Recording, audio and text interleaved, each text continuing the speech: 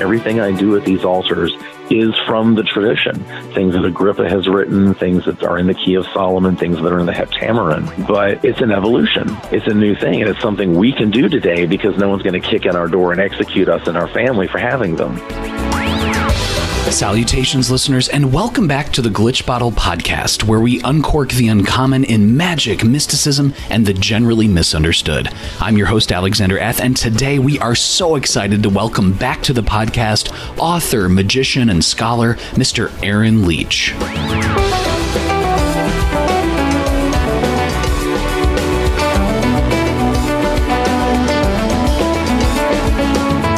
Listeners, it's always a pleasure to chat with Aaron, and this podcast is no different, and he covers a wide range of topics that I know you're going to enjoy. I definitely encourage you, though, to listen to Aaron's previous appearances on Glitch Bottle, where we discuss his background, the genesis of his very influential Secrets of the Magical Grimoires, his magical dynamics with his wife and magical practitioner, Carrie Leitch, and so much more. But in this episode, Aaron talks about the history, the cosmology, the tools, the devotions, and everything else that undergirds Solomonic ceremonial magic. He also shares about the Abramelin rite and the Holy Guardian Angel, and Aaron talks about his online classes that cover both of these important areas. Plus, Aaron answers your fantastic and amazing Glitch Bottle Patreon listener questions, and he talks about how it's so important that you can disagree with others while always being respectful, and so many more topics. Aaron also shares a very special announcement of his own in this chat, and now to help us uncork the uncommon, I give you Mr. Aaron Leitch.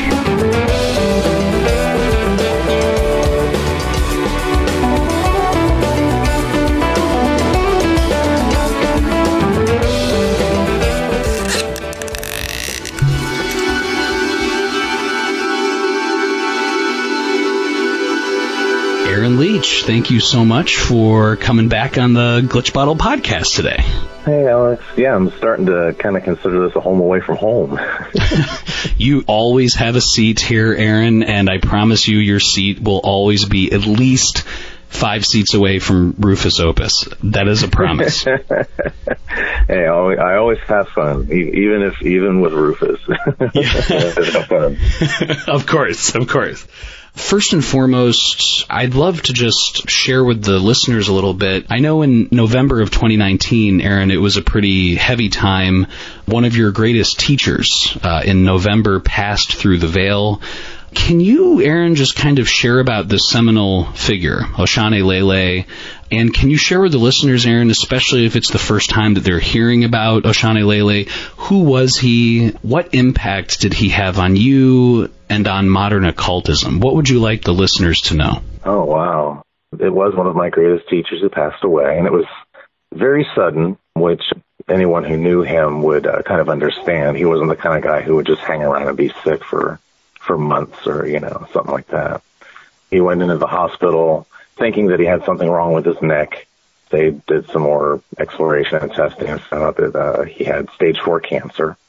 So he passed away very soon after that, actually. But his name is Oshane Lele. Some others know him as Stuart Myers. A lot of people have heard me tell the story of, how I met Oshane as a very, very young neo-pagan in the Orlando, Florida area. I met him at the time when I was becoming more and more immersed in less neo-paganism and more of the, like Golden Dawn and Kabbalah and the Western mystery material. It was right as we met, maybe just a little bit after we met, but he was just becoming aware of the Santeurian religion, which is Lakumi, and a lot of the Afro-Caribbean material and lore and traditions, Palomayombe and some other things like that. He was very excited about it, and he went off and initiated into the Lakumi tradition. He actually disappeared for a while. He went out to the Northwest, I think, or somewhere out west, but he came back after a couple of years, and he had taken the initiation. He had not yet been crowned. He wasn't a priest in the tradition, so he was still kind of working his way through their system. That was when he and I really connected, and we had a lot of very long talks about magic. With me, he kind of wrenched me out of the standard modern Western magical mindset where everything is just symbolism, everything is psychology. The names of God and the spirits are just names for parts of your brain, that you're chanting to access and all that stuff. He showed me this more shamanistic, really, this very old style of looking at the universe, where it's actually filled with real spirits and real gods and real intelligences that operate in ways that, we as humans don't necessarily understand very well. That magic was, through all of history up until about the Victorian era or so, magic was about learning the protocols of how to approach these entities and get them to work with you instead of against you. So that's basically a very simple description of what shamanism has been throughout history, all the way back to the first tribal, witch doctors. It was because of these talks with him and the way he was able to show me this other world view, I was finally able to really crack the code, I guess you could say, that code being our own modern mindset, and see the old grimoires and the old magic that I was trying to study at the time. They started to actually make sense. I could see what the authors were trying to say now because of Oshani's influence. It was through his advice and counseling and input that I was able to perform the Abramelin operation, because at the time that was a grimoire that everyone talked about, but no one had actually really tried. So I decided to go through the entire thing, and I had to kind of resort to his input on exactly how you become, crowned with your guardian spirit. I went off to do Abramelin, which is its own story. That's, my path from there. And he continued working his way up the ladder in his tradition. And he did eventually become crowned. And he was already writing books at that point. He had published a neo-pagan book just before he and I met. By the time we were having our talks, he was already writing Lakumi books. So he went on to form his own house and his own lineage after he was crowned, and he published pretty much a library of some of the best books in existence on the Lakumi tradition and their mythologies and their practices and beliefs. And that's basically what he's left behind. He had a magical shop going, but I think that'll probably pretty much die. It was a one-man operation, so I don't see that continuing. But his books are, even people that dislike Oshani Lele for political reasons inside their tradition, they'll still recommend his books. So those are going to live on probably forever. The influence that he had on me, you can see it throughout Secrets of the Magical Grimoires, because I wrote that in that period that he and I were talking a lot. And so his influence is just dripping through that book. Everything that I've done and practiced, like I said, my performance in the Abramelin operation and everything that's come since has all been on that foundation that he helped give me. So, yeah, his influence has gone through different channels out into the esoteric communities, and he's had a massive impact, probably bigger than he ever knew.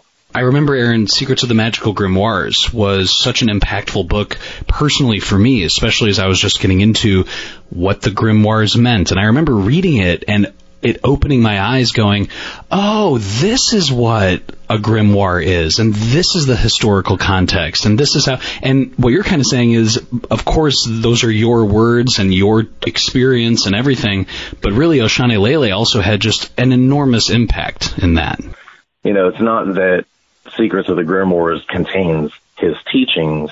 It's all my own research and my own practice, and, like, as you said, but if he had not opened my eyes in that same way that my book now opens your eyes or other readers' eyes to what is really going on in those old books, I never could have written Secrets that way.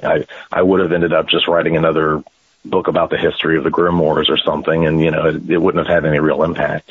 Really sorry to hear of Oshani Lele's passing, and I know the listeners and I know myself really appreciate you sharing about one of your greatest teachers for sure. And to that point, Aaron, you mentioned Secrets of the Magical Grimoires. It is to this day such an impactful book. It literally is the book on Solomonic magic and especially introducing people to it and walking people through it. Since the time it was first published, you mentioned that there were parts of the book that for you have evolved over time. Can you kind of share about, like, looking back on the book, some things that maybe have changed over the years? I always warn people. In fact, sometimes when people have me sign the book for them, I'll even write a note with my signature. And the warnings I give people about the book is that, like I said, I was writing this while Oshani and I were talking. So even though you see a lot of things in there about, this old shamanic way of viewing the spirits as real, there's still a lot of my older ideas are there that I hadn't really come to grips with yet. So, and the biggest glaring example of that is that I was still at the time very much a dualist. I considered angels to be strictly celestial and good beings, and spirits to be these earthbound terrestrial spirits, or quote-unquote demons. And I had not quite come to grips with the fact that what the grimoires are describing, and this is why they're so confusing, especially if you don't understand this aspect of them. They always, in their introductions, in their prayers, they always present this very standard Christian dualism, just like I described, angel good, demon bad, the two are opposing forces, and never do they mix. But when you read beyond those and you look at the structure of the universe they're describing, which is basically astrology, it's an astrological cosmology, and the way they're interfacing with the different angels and spirits. And this has to do a lot with why an angel might appear as an angel in one book and a demon in another book. And vice versa. Demons will sometimes, like Asmodeus appears as an angel, Asmodiel, who governs one of the zodiac signs, and other sources. The reason is because the authors were not the dualists they were presenting themselves as in their introductory material. And they were referencing this older ancient cosmology that was not dualist. And so there are gods above and there are gods here on earth, and there are angels above and there are angels below. They mix all the time. There's spirits associated with the stars and there's angels associated with the underworld. I have a chapter in Secrets that's about angel work, and I have a chapter in Secrets that's about working with what I called at the time goetic spirits, which was a bad choice of term. I wouldn't present it that way now. I would just present, this is how you work with spirits. And some of them are celestial, some of them are chthonic or earthbound, and yes, they can switch back and forth depending on what you're doing with them. And I would have presented it that way. And I don't even refer to higher and lower spirits or angel and demon. I use those terms from time to time, but I tend to say chthonic spirit or celestial spirit to indicate that these are all the same species of being. It just depends on what they're associated with, what aspect of nature they represent. Yeah, I would definitely get rid of the dualism. Another big thing that would change would be the entire chapter 12, which is all about Goetia, working with terrestrial and chthonic spirits.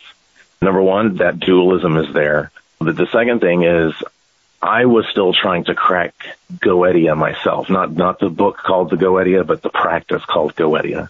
I really didn't understand it yet, and I was working very hard at that time. Actually, no, when I wrote Secrets, this was even before, I really started working hard with my guardian angel to try to lead me to understand Goetia and make use of it.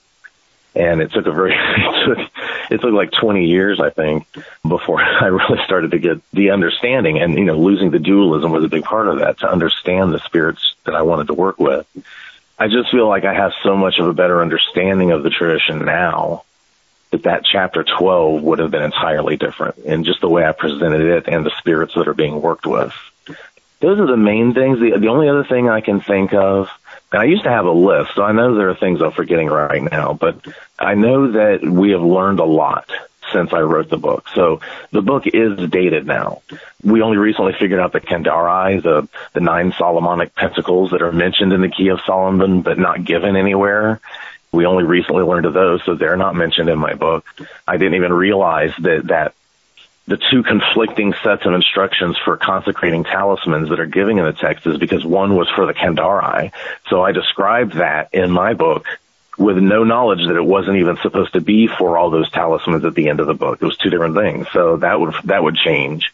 And there's just dozens of little things like that I didn't quite understand at the time. Heck, I had not even read, I don't even know if he had written, but I hadn't even read Jake Kent's Geosophia series or his Grand Grimoire or his Pandemonium. Those were all game changers for me in my decades-long quest to finally understand and practice true Goetia. So, yeah, there's a lot that would be updated and expanded today that are kind of in their infant or seed form in Secrets of the Grimoires. Your book is just such a great way of kind of laying things out. And to that point, Aaron, you kind of took this amazing book, Secrets of the Magical Grimoires, and you created a Solomonic magic class that is an online class where you work with students via forums, and you also share incredible video materials and supplementary materials. Can you just share with the listeners, Aaron, like, what is the link between Secrets of the Magical Grimoires and your idea to have this Solomonic magic class? And what would you like listeners to know about the genesis of the class? First of all, I do have to say very clearly, because I get this question a lot, is they say, you know, are your classes just that book, but just broken up into, you know, class form? And the answer is absolutely no. While Secrets of the Grimoires, even though I say it's dated just because there are details and things we've learned through actual historical study that have, you know, opened our eyes to a lot of things, it is still a good foundation, you know. So if you've already got that book or you get that book, it's definitely a good start. The first part of the entire first half of the book is history and all of that stuff. It's, you know, I mean, we understand the history a little better today, but I can't think of anything in that half that I would disown today. So the first half of the book's still great, and everything's laid out really good in a step-by-step practical sense. And the second part, it's mostly in there that I've evolved a little bit on some of my techniques and refined some things. But now as for the classes, no, the classes are not that in class form. In fact, it's kind of a good segue because everything I said that is outdated or needs to be fixed or that I have better understandings of today that is not present in Secrets, that's kind of what the classes are. To be honest with you, I kind of took a little of my idea of the structure of these classes from Oshanilele, because one of the things that he did in his Delagoon is a divination, a form of divination, a class. Before he would teach his students any of the divination techniques, he first gave them the lore and the mythologies and the stories of all the Orisha and all of the entities that are involved in the divination process that he would teach them afterward. Because you can't use that divination system without knowing all of the lore. That's the way the spirits talk to you. You know, they'll give a sign that indicates this story, and then that story is the Orisha telling you how to handle that situation. I kind of got the same idea in my case was, you know, I'd give all the history and stuff. There's a little bit of repeat in this history section, class 1, and what's in the first half of Secrets. But again, it's a little more refined, and there are things in here I don't mention in Secrets because I didn't really know them yet. So that's kind of an expanded version of that. And then class 2 is all of the lore, all of the old biblical stories and the Midrashim, the Hebrew stories about the archangels and how they interacted with each other and how they interacted with human beings. And back in my very early days of studying the Kabbalah and those kind of traditions, I discovered Louis Ginsberg's Legends of the Bible, and I just ate that up. I mean, it was all the archangels and angels presented in the same way that the Greek stories about their gods and the Roman stories about their gods were presented, you know, in a much more kind of down-to-earth way, like they were real beings up there fighting back and forth with each other and with us, and all the drama and high schoolery, you know, that goes on in those stories. It was there in the biblical tradition too. So I present a whole lot of that material, a lot of it drawn from Ginsberg in class 2, to introduce you to the 7 archangels that I'm then going to proceed to teach you how to work with from there on. And it just progresses through different lessons, learning their correspondences, learning, consecrating your different magical tools, creating them properly, consecrating them properly.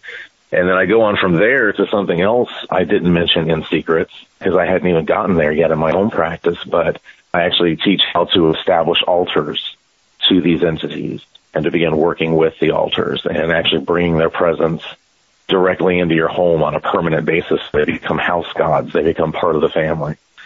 So, yeah, this is very different from what was in the original Secrets. The only connection is that it was people who read Secrets who kept begging me to create classes. I resisted for years because I couldn't figure out how to present what's basically a very shamanic, a very nature-based system into a class form. You know, something like the Golden Dawn, that's university magic. You can sit in classes like at Hogwarts and take notes and study the Golden Dawn system.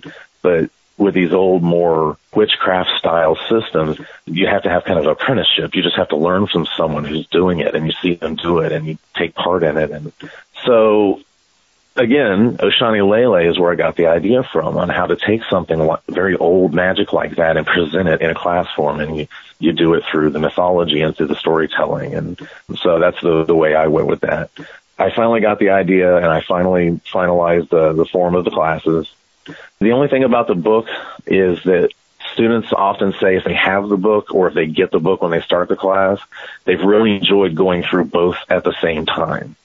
Apparently they say that it's like, I'll hint at things in the classes, but that they'll be fully elaborated in the book.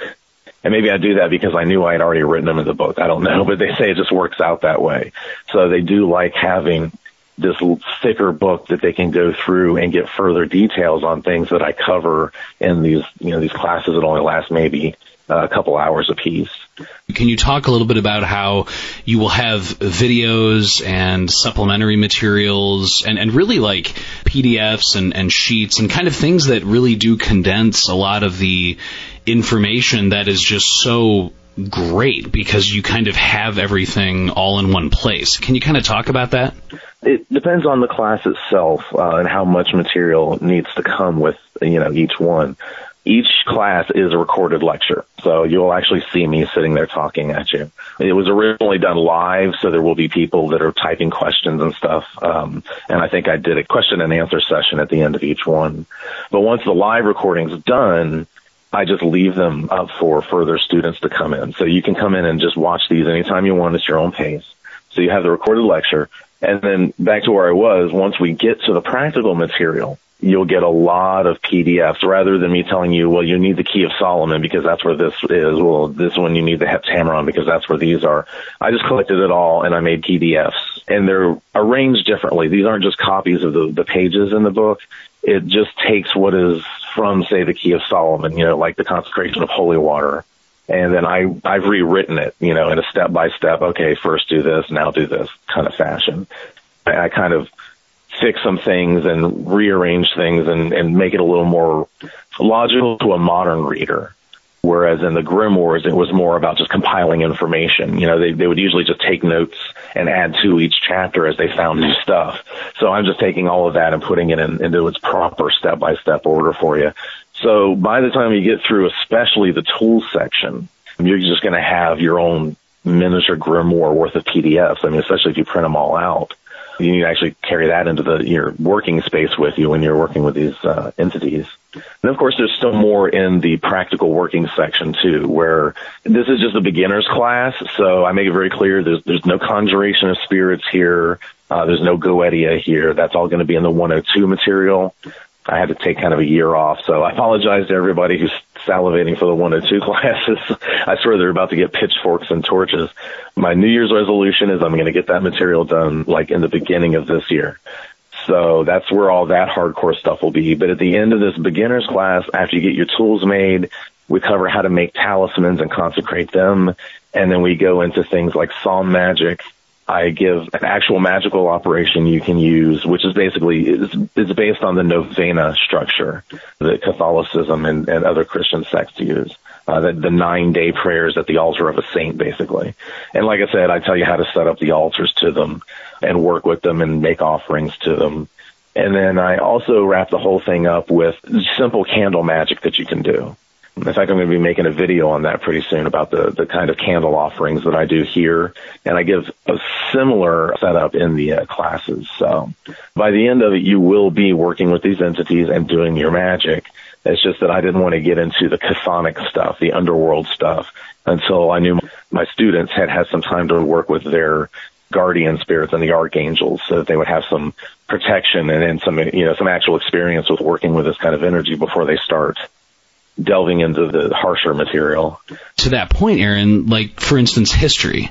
Why do you start with laying out some of the history of the grimoires? And as you've intimated, what are some of, like, the biggest things, Aaron, that people misunderstand about the history of the grimoires? What are some of the most common things that you are constantly having to either remind people of gently or maybe re-educate people on? What would you like listeners to know?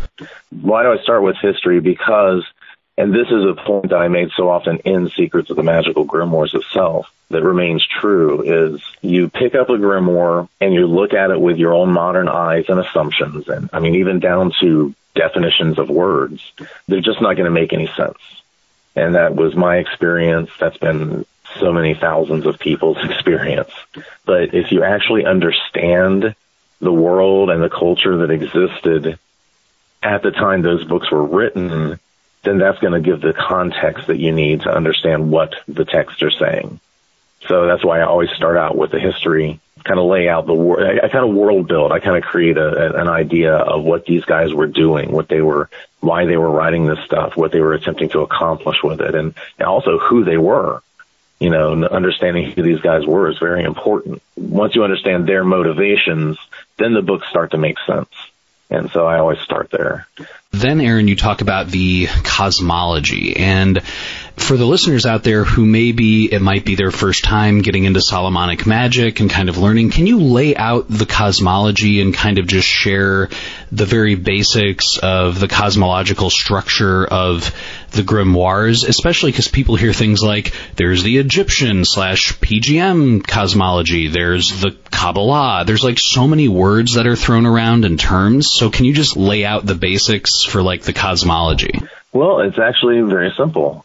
I think I say it this way in the class, and I'm going to reveal the big secret on how to understand the entire cosmology, that is, how the universe works within the grimoires, and it is astrology. It's that simple.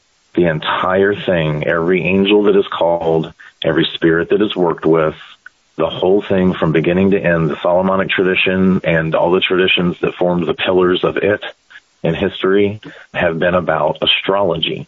You look up into the sky, and those stars are angels, and you're trying to read them to get messages from God, and you're trying to call them down in order to get prophecies and information and help. For instance, think of your natal chart. You know, a magician at that time would have had his natal chart done, and he would have seen where all these stars, where all these angels were at the time of his birth. And he would begin to work with those angels to strengthen the good parts of his birth chart and to weaken and eventually ameliorate the negative aspects of his birth chart. Astrology is the cosmology that the authors of the grimoires were describing. You also, Aaron, talk about the planets and the elements. And there might be some people out there, again, if they're just getting into this, wondering like, wait a second, okay, so Samael and Mars and Tuesday are all associated, and Cassiel and Saturn and Saturday are all associated, and there are zodiac signs that are under each of those days, and like, how do the angels fit in? How did the 7 days of the week come about? Can you give us just kind of a broad overview of the planets and the elements? It's entirely astrological, and it also happens to be what was pretty universal among most human civilization for a very, very long time. You can go all the way back to reading Ezekiel's vision of the divine throne, or you can go to the book of Revelation and see St. John the Divine's description of the throne room. And they describe a few different details, but they're both essentially describing a zodiac chart. God's throne is in the center. God's throne, the earth, is in the center. And he is surrounded by these four beasts, and those are the four elements. Those are the four foundational structures of everything in created reality, which is, of course, that's all drawn from alchemy, with the four philosophical elements. Surrounding these four forces are the seven angels who stand and praise God at all times. They stand eternally before God. And those are the seven planetary angels, including Samael, which confuses a lot of people. But if you look at the Old Testament, the only place where Satan is actually really talked about in the Old Testament is in the book of Job. And yep, he's described as standing there singing praises to God right in the first chapter. Once you have these planets, think of an astrological chart, including your birth chart. The earth is in the center. So now you have these seven angels, which are the seven planets that orbit around the earth. Remember, it's geocentric. The earth is the center. I always call on Einstein's loophole for that. You can set any spot in the universe as the center and do your math from there. So in this case, you're starting your math from Earth. And so these seven planets are spinning around us. And then, of course, around these seven angels are described these 24 elders. The 24 elders are supposed to be from the 12 tribes, which is 2 elders per tribe, and these are actually the 12 signs of the zodiac. That's the structure that the people who wrote the grimoires were basing their ideas on as well. Your 7 archangels are in control of these 12 signs, and the 12 signs are each in groups of 3. They all represent those 4 elements. So everything in created reality comes down from these forces. The sign, which in your birth chart represents, each sign represents a different house in your birth chart. So it's a different area of your life, or it's a different aspect of creation that comes down through one of the signs. But these signs are all being governed and commanded by these 7 archangels. They're the workmen. They're the ones who actually build everything and put everything together. That's your basic cosmology right there. And, going back to what, like I said, Shani, that we approach these entities as real. So what the grimoires are about how to approach these workmen and basically ask for favors from them.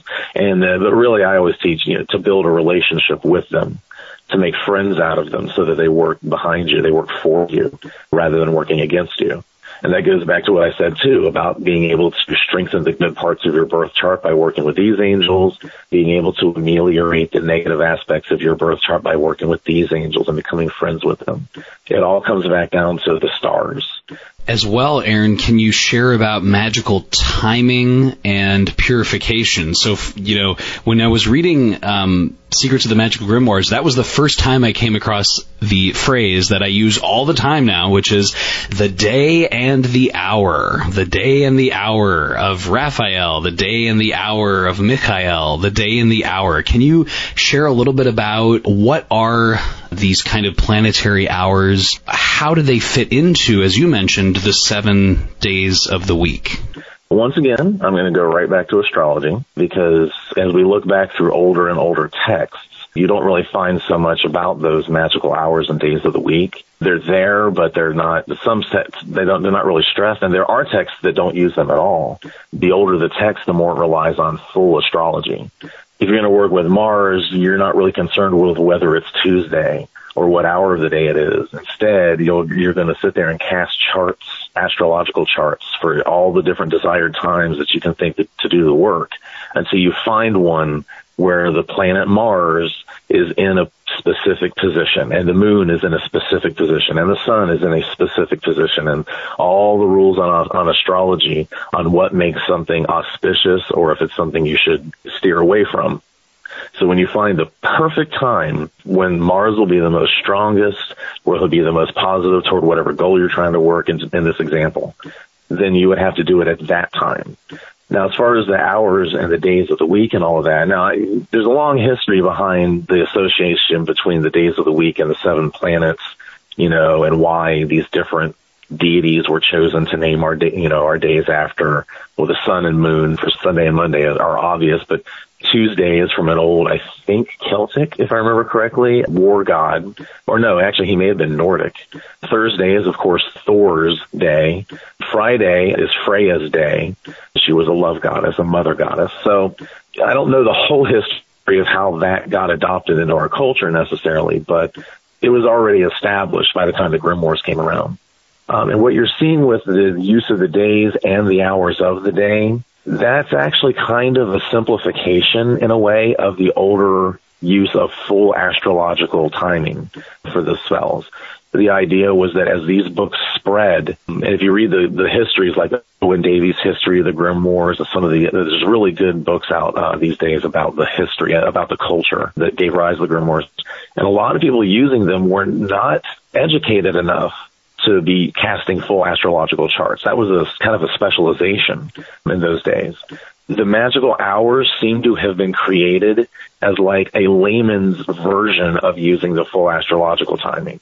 So you may not be able to cast a dozen charts to figure out when Mars is strong, but we know that Tuesday is the day of Mars because of its name. We can pretty much guess that sunrise, when that sun is coming up and defeating the darkness, is going to be the most powerful time for Mars. And then, some other times, like, when he's directly ahead at noon and stuff like that. But we know Mars should rule that first hour because it's his day.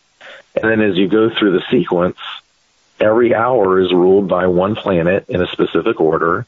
And so exactly 7 hours later, Mars would rule again. And then 7 hours later, Mars would rule again. When you follow the pattern through and you stick to that specific order of planets, sure enough, the first ruling hour of the next day, Wednesday, is in fact Mercury, which is that's his day. And since that pattern actually works and it holds through the entire week and loops back around without an error, nothing has to be repeated or left out, then that kind of gives it its own, I want to say, mathematical legitimacy. It works. It's clearly a system that works. So that gave non-astrologers a way of finding a sacred time to work with a particular entity if they couldn't figure out what decan the sun is in and what the ascendant is and where, that's basically where that arose. It was almost like a popularized form of very simple astrology. Especially, I remember when I was, first kind of learning and continue to always learn new things.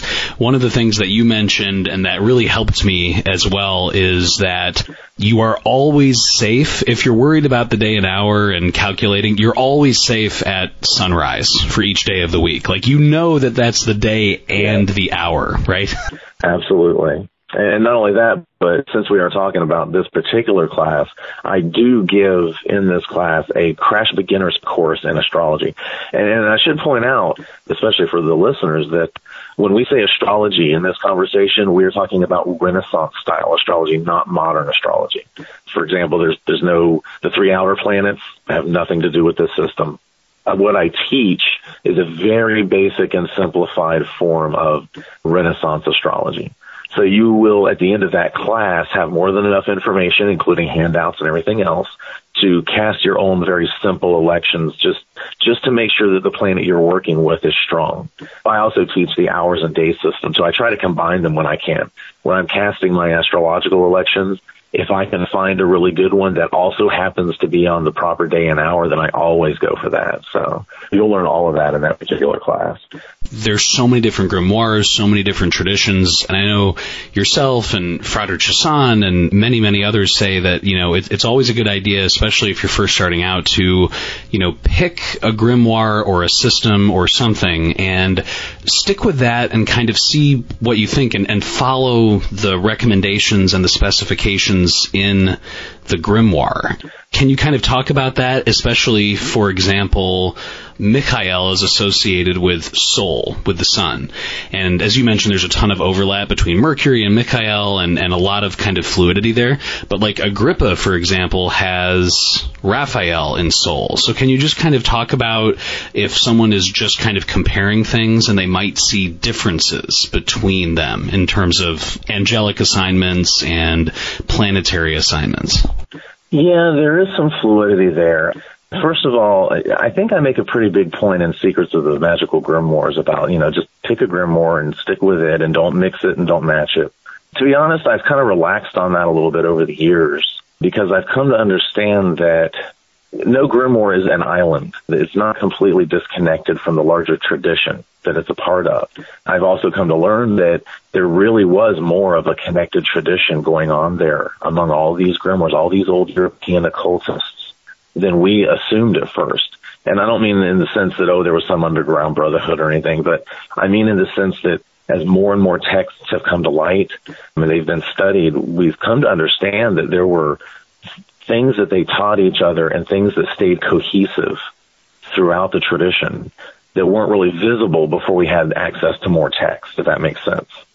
So, like, for instance, I mentioned the Kandari that we've come to understand. Well, it turns out the Kandari are all over the place. Once we knew they existed, we started finding them all over the place.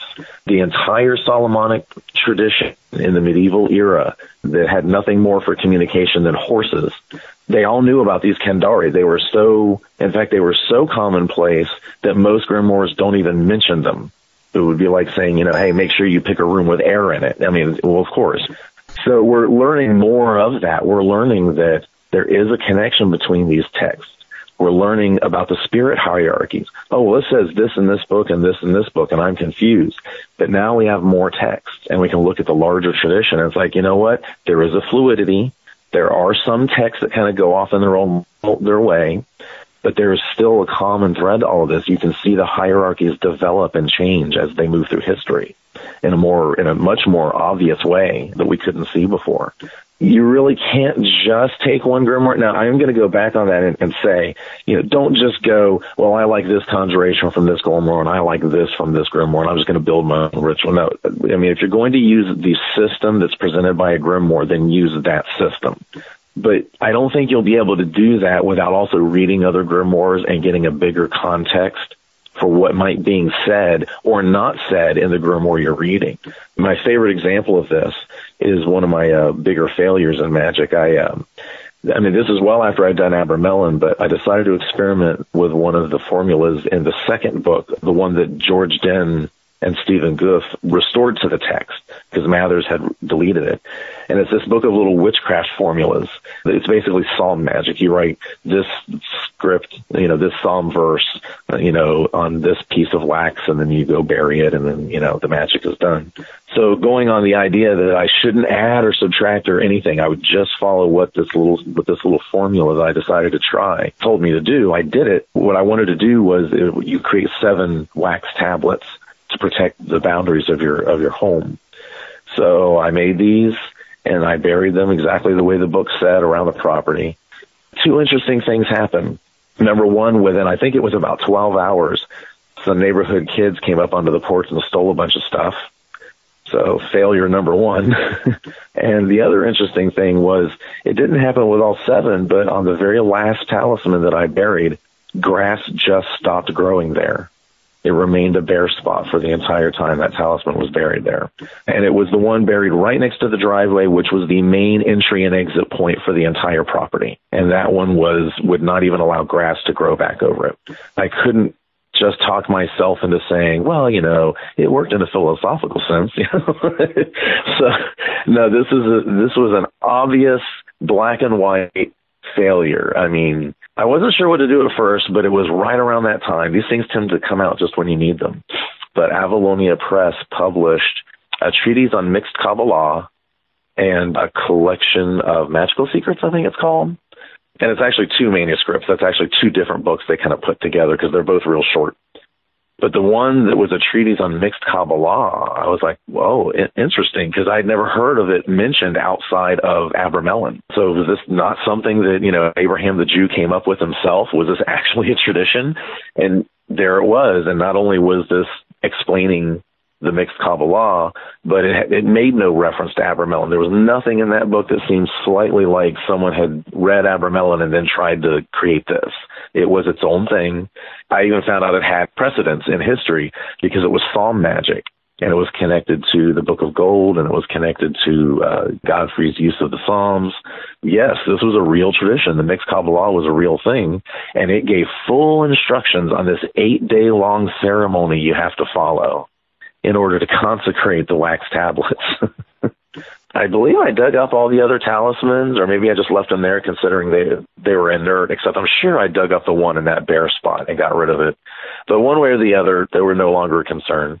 And I performed the full 8-day ceremony and put these new things in, and we actually did an invocation we did it through Samael, and we did a big invocation of Samael and fed him, and we took the offerings out. I mean, we just massively did this one up with all the energy we could, and we had one hell of a wall of protection. And I've got several stories about, things that have happened that, clearly bad people were repelled by something that was stalking around the borders of that property.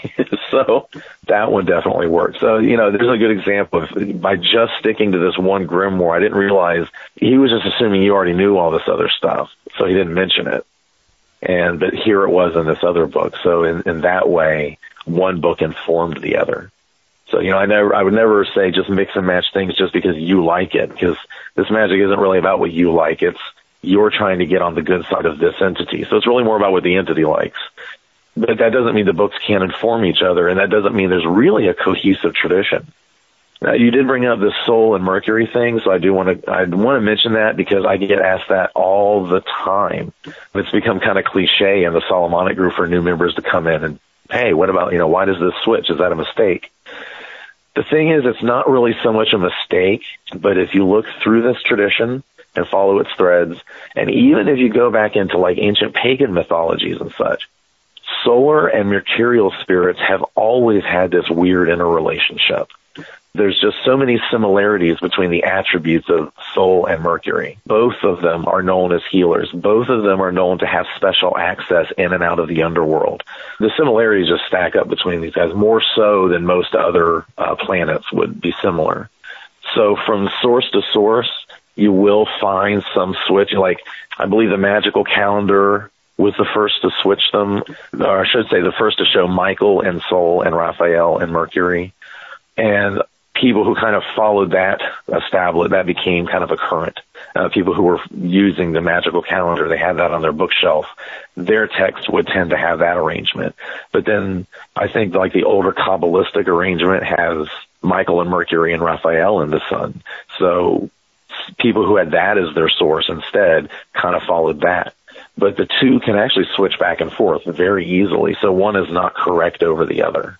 That is such a great point, and I know as you've mentioned on forums, for example, with the Elucidarium, the kind of proto-Heptameron group, I know Joseph Peterson's doing a lot of great work tracing the historical threads and talking about how Deabano in, the early 1300s drew from some Jewish sources and put Michael and Sol, but then other Jewish sources at the same time period and even before in the 1100s might have had Raphael and Sol. So I think that's kind of what you're saying, is that even though one source may have one archangel and the other source may have another, if you go way back to the kind of similarities that these kind of groups had, Michael and Raphael, both of them being involved in healing, that like the further you go back, the more similar they are. Even all the way back into, past the biblical stuff, you go into like Greek mythology. I mean, Apollo and Hermes, they would attribute them to Mercury or the sun, just depending on what they needed, at the time. There's a lot of switch back and forth between solar and mercurial entities that it just seems to be a continuing tradition. If you're using one particular text, like for a long time, I had a seal of truth that comes from John Dee's Enochian magic. And I had switched Michael and Raphael from his. He has Raphael in the sun and Michael in Mercury, and I had it switched. But it always nagged at me because doing that switch changed all the god names and all the names on it. So either I had a seal of truth that was effectively depowered and gibberish, or I had unlocked some great secret and had really created a restored one. No, the feeling I got from the angels was, no, you just screwed up the seal of truth, go make it right. So, so I just stuck with what the angels had given D, which he got a lot of his correspondences from Agrippa. So I just stuck with that, even though in my work I go with the Heptameron, which has Michael in the sun and Raphael and Mercury. So it just kind of depends on what you're doing, and it depends on what aspect of the angel you want to call. I mean, you could call Gabriel from the moon. That's his Heptameron association. But his name is Giborel. You could call him from Mars. In class 2, where I go over all the legends of the angels, the older legends of Gabriel was that he was a bloodthirsty badass. He calmed down a lot by the New Testament when he was floating in to inform the Mother Mary that she was going to have the divine child and all that. That wasn't the Old Testament Gabriel. The Old Testament Gabriel was knocking over buildings and stuff like that. So again, it depends on what aspect you're calling them in. So you should never feel that any of these lists of correspondences you get from any book are just the hard and fixed, it can't change, chiseled in stone way it is. Every entity has a celestial aspect and has a chthonic aspect. Every time a planet passes into a different sign, he takes on a whole new personality, a whole new mood. It can be an entirely different angel from the one you contacted under a different sign. So it is very fluid, and you just have to accept that was the culture. It is that fluid. A lot of people just, they kind of stop there. It's a roadblock for them. They don't want to proceed until they can figure this out. And the answer is it's just fluid. These entities can be called from all sorts of different forces depending on what you're trying to do with them. So I really like how you phrase that. No grimoire is an island, and each of the grimoires, I think of it as kind of like waves, stacking upon waves and merging on the shore, like each of them kind of influences one and the other. I mean, for instance, and correct me if I'm wrong, Aaron, but in the Enochian system, the kind of seal that Dee uses, if you go back to the Sworn Book of Honorius and the Seal of God, there are clear similarities between those two as well. Absolutely. I'll tell you something. I can tell you from direct experience. There is nothing slightly unusual about asking an angel, how do I do X, Y, Z? And the angel says, that book on the shelf behind you says how. And I get that question about the Abramelin system too. They're like, I don't understand. If you go through Abramelin, and I wasn't being asked, this was posted to a group, but if you go through Abramelin, why would you be interested in any other grimoire? You have a complete system there with the spirits and your angel and your familiars. And that was the exact answer I gave. I say, well, your guardian angel teaches you magic. But that doesn't mean that part of her lessons aren't going to be, or his or her lessons aren't going to be, hey, just go get that book over there because it has the instructions you should use. And then maybe as you're doing them, your angel will inspire you with, okay, now tweak that. Okay, change that. Well, that needs to be this. Just because you're learning from an entity doesn't mean that they won't direct you to already written sources. You're not going to get completely alien and new material. At least that hasn't been my experience at all. They don't like to repeat themselves. So if some other magician in history has already been taught how to do this thing and already written down the instructions, they're not going to sit there and just repeat themselves to do it all again for you. They're going to tell you to get off your butt and go do some actual book study. One of the things that I like how you break things down, which was super, super helpful to that point, Aaron, was talking about the basics when it came to the tools and the materia magica. I remember the first time that I cracked open a Key of Solomon, and I was like, oh my gosh, there are so many sigils and so many consecrations and so many incenses, and where do you start? And what I love in the class, but also in Secrets, is you kind of lay out the system, which, at least for me, I kind of breathed a sigh of relief, because I was like, oh, okay, this is how you start. Start with the salt and the holy water. Can you just kind of walk us through, like, for people just opening the Key of Solomon for the first time, what are like the first 1, 2, or 3 tools that you pretty much have to create first in order to operate and then do other tools and things like that? In fact, that is what this particular class we're discussing is about, is just here's the very first thing you'll need, and here's how to do it in a very straightforward way. And of course, I tell you where to find all this stuff. I basically follow the Key of Solomon for the most part. That's kind of the go-to for any grimoire you're using. A grimoire might say, get and properly make a wand, but it won't really say how, because the author assumes you've probably got the Key of Solomon on your shelf already. Or the Fourth Book of Occult Philosophy is also a good one. But I use the Key of Solomon because it gives fairly clear and concise instructions on how to make the tools. But I still rearrange them and make them proper step 1, step 2, step 3 for you in the material I give you. And that's part of all the handouts that you can print out for yourself. You said you wanted me to go over like what you need for this tradition, to start with. And honestly, you're going to start with your basic, not the working tools so much, but the kind of ingredients in a way. But you're going to start with making the holy water, and then you're going to make incense. The reason for that is you need those 2 things to consecrate everything else. So I go over the whole water-making ceremony, and I go over the prayers you'll need for consecrating incense, which is really the easiest thing to do. I mean, it's just a couple of prayers. They don't really go too far in that. But you do sprinkle it with the water. And once you have those 2 things, then, of course, you're going to have to consecrate a light source. We go from there into making the proper candles. After that, then I start talking about the actual tools you're going to have. So, you're going to have a censer. You don't have to make it. It should be something that's appropriate. Don't get some, just whatever censer's laying around. It has to be a very nice censer, maybe brass or something like that. And it has to be specifically set aside for this use. And then I believe I go into the water sprinkler. The water sprinkler is kind of a predecessor. I don't mean historically, but I mean in the tradition. The water sprinkler is kind of a predecessor to the wand that you'll make later. It's really a miniature wand with a bunch of herbs tied around it, but it has to be done in a certain way with specific sigils. And again, step by step, I take you through all of that. Even the wood has to be gathered in a very specific way under the right magical timing. there's your basic setup. I mean, you could literally go and do almost anything with just what I mentioned. You've got your censer and consecrated incense, your consecrated light source, your candle, and your holy water. You can do exorcisms with that. You can consecrate anything with that. Everything comes down to those basic tools. I also go into making the white hilted knife, which is your general arts and crafts tool. You'll use that to cut string. You'll use that anytime you're making another tool. I believe I cover the burin because you'll need that for etching sigils into your other tools. Now, the wand is actually not for angelic work for the most part. Basically, it exists to command spirits. So I actually thought of leaving the wand as well as the black hilted knife both for the second course, because especially the black hilted knife, that is for commanding spirits. That is a Goetia tool. So, but I decided to go ahead and bring the wand into the first course because it's not quite as goetic as the black hilted knife. I mean, you could carry it in front of an angel and not offend the angel. It's just that you don't really use that. You're not picking up a staff of authority to command an angel. You're just actually talking to them and putting petitions before them. They're kind of, the big guy here.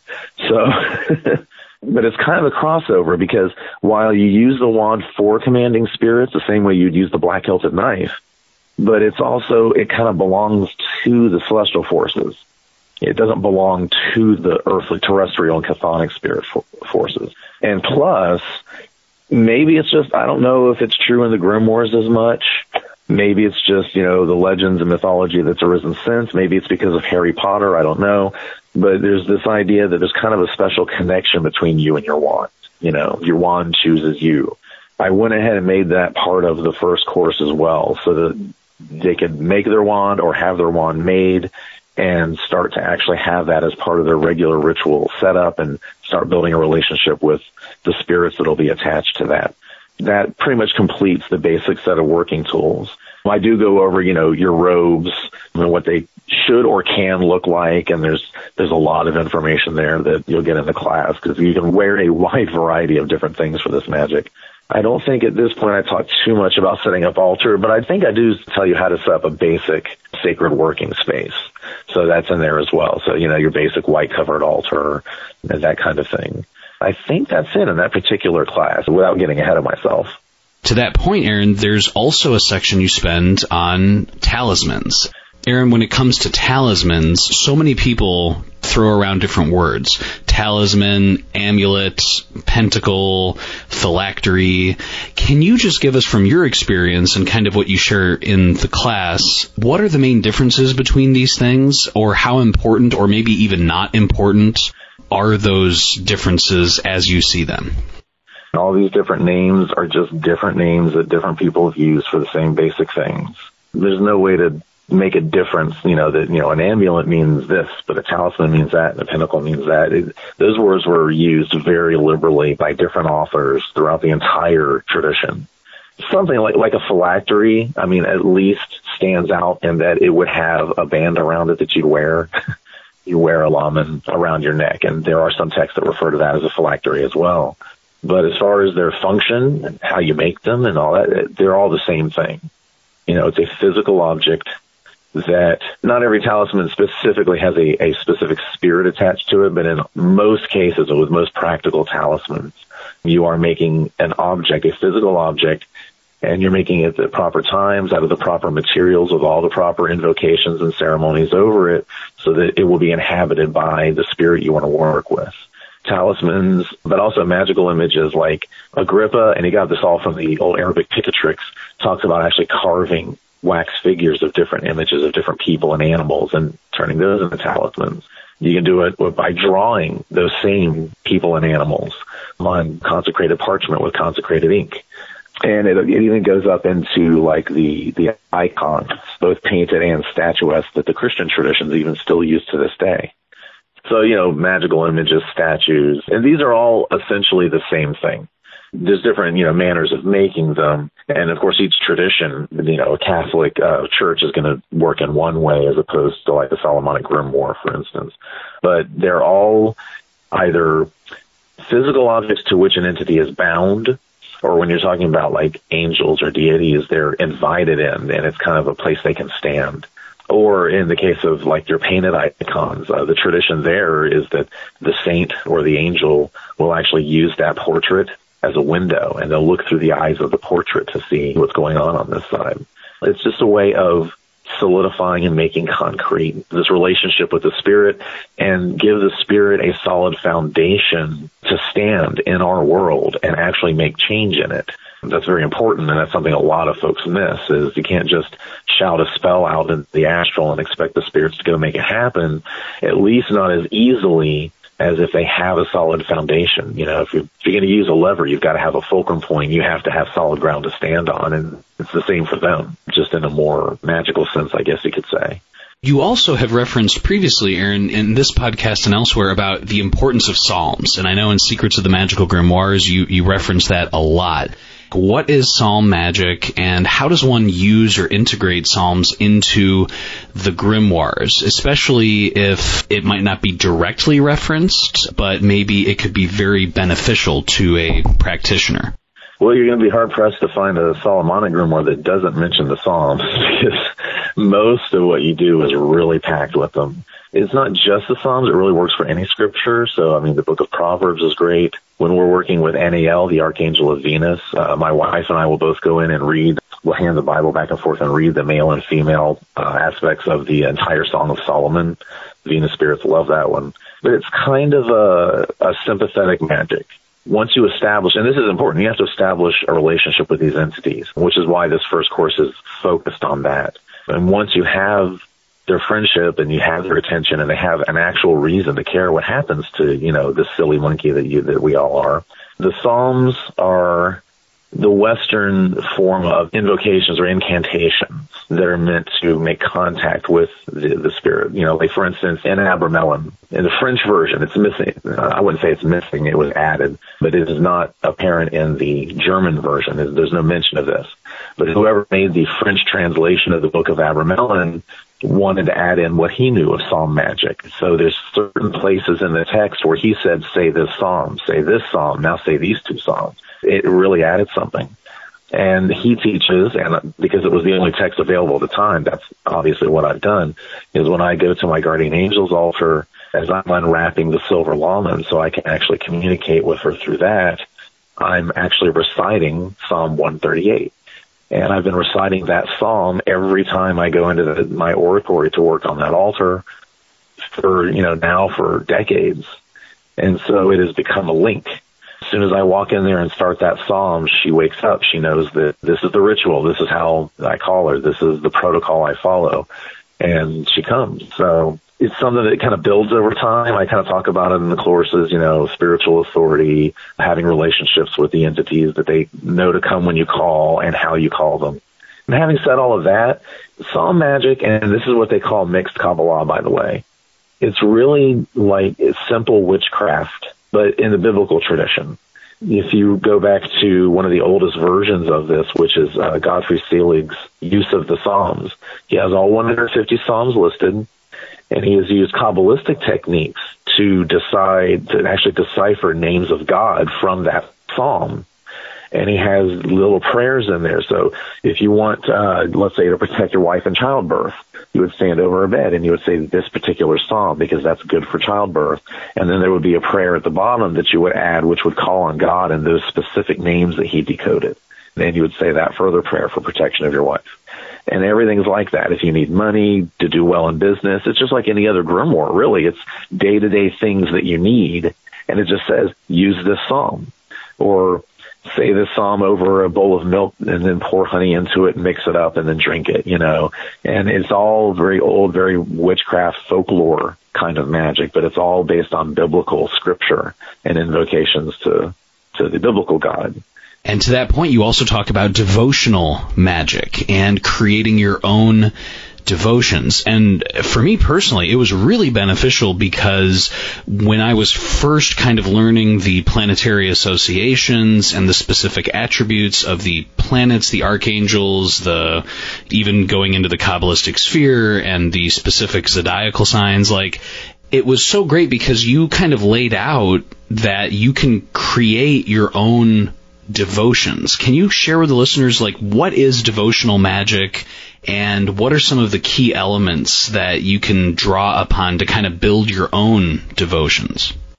See, in the previous class, I give you your first actual practical magic, because that's where I'm talking about mixed Kabbalah and folk magic, and just basic witchcraft type stuff. You would even find it very familiar.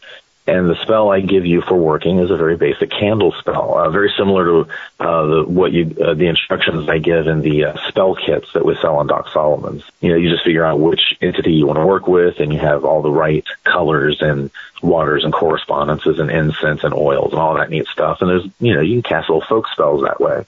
But then in class 8 is where I really get into drawing on everything that you learned, especially in the earlier classes, about setting up the altars, deciding, okay, I want a relationship with this angel. I kind of keep it limited to the 7, but I mean, some of the students actually do have other angels that they build relationships with.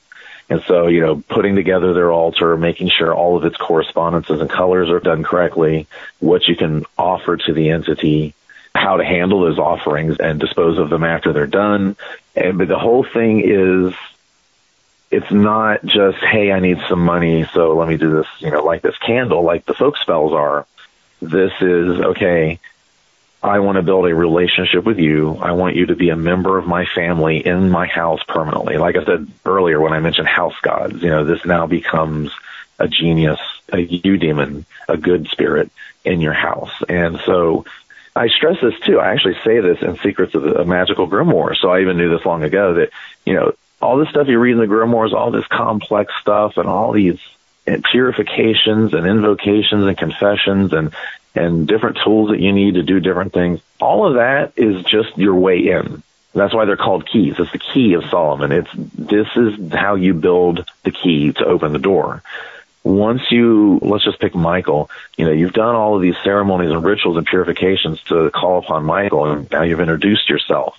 And by following all the protocols, you've let him know that he's somebody that, hey, maybe this person deserves some kind of respect. And then you put up this altar to him, and you put all this stuff on it, and you invite him into, there's even a ritual to invite I don't think I go over it so much in this class, but I do use an offering ritual to call the entity into his icon. So now Michael literally lives here. It's kind of my own little spark of Michael. Michael the Archangel is still out there, but he can stop in here anytime, or you can think of him as a smaller Michael, a lesser Michael that lives here in this house. And rather than doing all the spells and conjurations that are in the grimoires, now I can just go right up to his altar and just say, hey, Mike, how's it going today? Here's what I need. Here's what the offerings we're going to make. And of course I do so much for clients. So I'm usually making a candle offering on their behalf, and I'll tell them what their petition is, and I'll ask him to go and argue in the divine court on their behalf and to intercede for them. So all of this is devotional magic. It's creating a relationship with an entity it's true gnosis. Gnosis in the biblical sense, knowledge in the biblical sense, an intimate relationship with this being so that you're actually friends. And then you do your magic that way. And that's where the really powerful stuff happens. That's all laid out in the 8th class. And then I hate to jump the gun, but the 102 material that, yes, I am actually putting together now, it actually begins not with Goetia. The very first class is going to be about taking everything you learned about devotional magic and focusing it in on a guardian angel. I'll talk about Abramelin in that class, but in the first class, since I have a whole course on Abramelin and who and what the Holy Guardian Angel is, instead, in this first class, I'm going to focus more on your nativity guardian angel, the one who's actually in charge of your birth chart and your fate here on earth. And so you'll be able to start using that devotion to work with that particular angel. From there, we'll go. Now, once you have an established contact up in the celestial that can, fight for you and stop you from burning yourself too bad when he deems it necessary, then we'll move into the more chthonic stuff and the Goetia and actually commanding spirits and such. Is there anything else, Aaron, that we haven't covered that you just like to let the listeners know about either the basics of Solomonic magic or about the course? The best advice I can give is to take the course. I do meet a lot of people with questions, And I do my best to answer questions. You know, if anyone asks me just an honest and obviously, you know, they're obviously a sincere question. But the problem I run into is some questions require me to explain other things first. And sometimes those things might require me to explain something else first. And in many ways, that kind of guided the way I put these classes together. What you want to know is how to do the stuff in class 7 and 8. That's your end goal, really, for taking this class, that you have this connection to these entities and you can call on them and make stuff happen in your life. I understand that completely. But I cannot teach you or really in-depth answer your questions on either those topics, or the folk magic or the devotional magic, unless you first go through all of the history, unless you understand the lore of the angels, unless you understand how to put together your tools, unless you understand how to make the basic talismans you'll need. You see, so the best advice I have, and I don't want this to sound self-serving at all, but it is honestly my best advice, is join the classes, because it's going to start from scratch. It's not going to assume you know anything. This is not Kabbalah. This is not Golden Dawn. None of that stuff is in here. You're going to learn how they would have viewed these texts in the medieval era, and I'm going to explain, and it all layers on. Each thing layers on to the thing before it.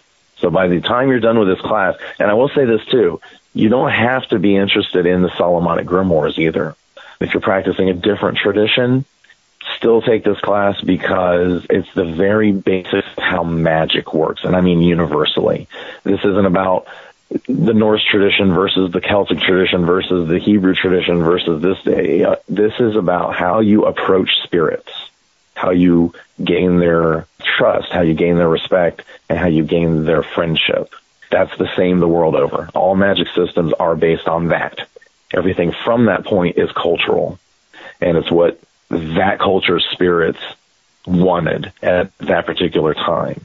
And by taking this course, even if you never touch a Solomonic grimoire and you're just working in your own tradition, but then especially if you're going to go into the Solomonic grimoires, you'll have an understanding of those basics of how magic works and how the protocols work, and you'll be able to progress further in what you're trying to accomplish with those particular entities. Aaron, just kind of switching gears a little bit to that point, you also have a class that kind of talks about the Book of Abramelin and really goes in depth. Can you just share with the listeners who might not be too familiar, what is the Book of Abramelin, the basics of the Book of Abramelin itself, and then can you talk about like the genesis of the class too? The basics of the book, I'll try not to go on too long, but if I can boil it straight down, it is the story, fictional or not, we don't know, but it contains the story at the very beginning of a man named Abraham of Worms, and of course he lived in Germany. And he went out on a quest. He was also called Abraham the Jew. He was a Jewish man. And he had learned everything that he could from his rabbis. He had learned everything he could from everyone he knew, but he felt that something was missing. There was more that they obviously didn't know. So he went out looking for it. It's kind of an old classic tale. You know, Christian Rosenkreutz did the same thing. And, you know, many spiritual people go out wandering and trying to find the truth. As is very cliche with this kind of story now, he visits place after place, master after master, and he's like, yeah, they could pull off a couple of things, but they still, these guys don't really have what I'm looking for. And he finally, in Egypt, and in fact, he's just about ready to give up his quest. He's like, I've gone everywhere I can think to go. I've met no one that really impresses me. So he's ready to go home. And it's at the last minute, it's like a cliffhanger. It's at the very last minute. Someone tells him about this old crazy dude named Abramelin that lives out in the desert in Egypt. So he decides to give it one last shot before he goes home, and he's led out to this place, and he finds this old hermit named Abramelin living out there. And Abramelin presents him a system of magic. And the way it was presented to Abraham and the way, you know, he didn't actually go through the Abramelin, what's in the Abramelin book there, but he had to go through all sorts of fasting and praying and confession and all sorts of stuff. And it just struck him that, no, this guy knows what he's doing. This guy is really reaching up toward the highest God, not just doing magic tricks, not just using science and calling it magic, you know, no fakerism involved. So he really accepted Abramelin as a true master. So he got his system of magic from him in manuscript form. He actually wrote it down Actually, not only did Abraham copy the manuscript from Abramelin, but he also filled it with this story right at the beginning, and then the rest of the book is filled with his commentary and his advice, having gone through the operation. And what this operation was that he got from Abramelin, and he took that back home to Worms and performed it there. But the operation was, originally it was an 18-month-long operation. The French version, which came later, shortened it to 6 months, and that's the one I performed because, as I said, that was the only version available at the time. This was long before George Dehn and Stephen Guth translated and published the original German one. But it was originally 18 months, so you were there for a year and a half. It's a very Jewish system. I mean, you actually set up what's called a Sukkot tabernacle. It's usually called an oratory in the Book of Abramelin. And you're going in and out of this little tent, this oratory, multiple times a day for months, just praying and praying and confessing and praying. You're not allowed to use any other kind of magic. You have to give up everything else. And you can keep practicing your religion, but you have to do it outside of that oratory. If you're Christian, you don't bring in crosses. If you're Jewish, you don't bring in the stars of David and decorate. No, there's nothing in this room but your altar and a lamp and a censer. And that's it. And everything else has to happen between you and the highest. And you have to just keep reaching out month after month for this. And it is a spiritual ordeal. This is exactly what was happening to the old crazy shamans that would just go disappear in the desert, and then they would come back preaching new religions. I mean, that's what St. John the Baptist did. He was one of those crazy desert guys, you know. They would bring back these new teachings that they had gotten from these angels because they had secluded themselves for so long and fasted and prayed, and that's what this is. This is literally an explanation of how to do that. A lot of people, unfortunately, think that it's really just a really long evocation of an angel. You know, your guardian angel appears to you at the end. Even the book describes it in a very unfortunate manner that, you're going to be able to ask the angel anything you want, and the angel's going to tell you everything you've done right and everything you've done wrong and how to do everything better. Yeah, that happens, but it's not in that one session. It's not bring a notebook because he's going to teach you all of this. This is this is a bonding. But as opposed to these other altars with the archangels that we were talking about before, in this case, it's a crowning. It's a ritual possession. Your guardian angel actually moves in and becomes part of you and then begins to start guiding you, and it becomes your primary teacher. It becomes your primary go-to for all of your magic. It becomes pretty much everything for you. And again, that doesn't mean, like I said earlier, your guardian angel may say, well, if you want to learn how to do this, go learn that system of magic or go get this book. A lot of people worry, oh my God, will I be trapped in the Abramelin system afterward? Not really. Once you've made contact with that guardian angel, the angel will lead you where you need to go to learn and what magic system you should use. Another big mistake people make is confusing the Holy Guardian Angel with what I mentioned before, your nativity angel. That is, through most literature in the Western world, even outside the Western world, when reference is made to your guardian angel, your guardian spirit, they're generally talking about this nativity angel. This is the angel who was assigned to you at birth and is in charge of every aspect of your chart, everything that happens to you. He's the little angel that sits on your right shoulder and whispers, hey, don't steal that candy when you're 5 years old.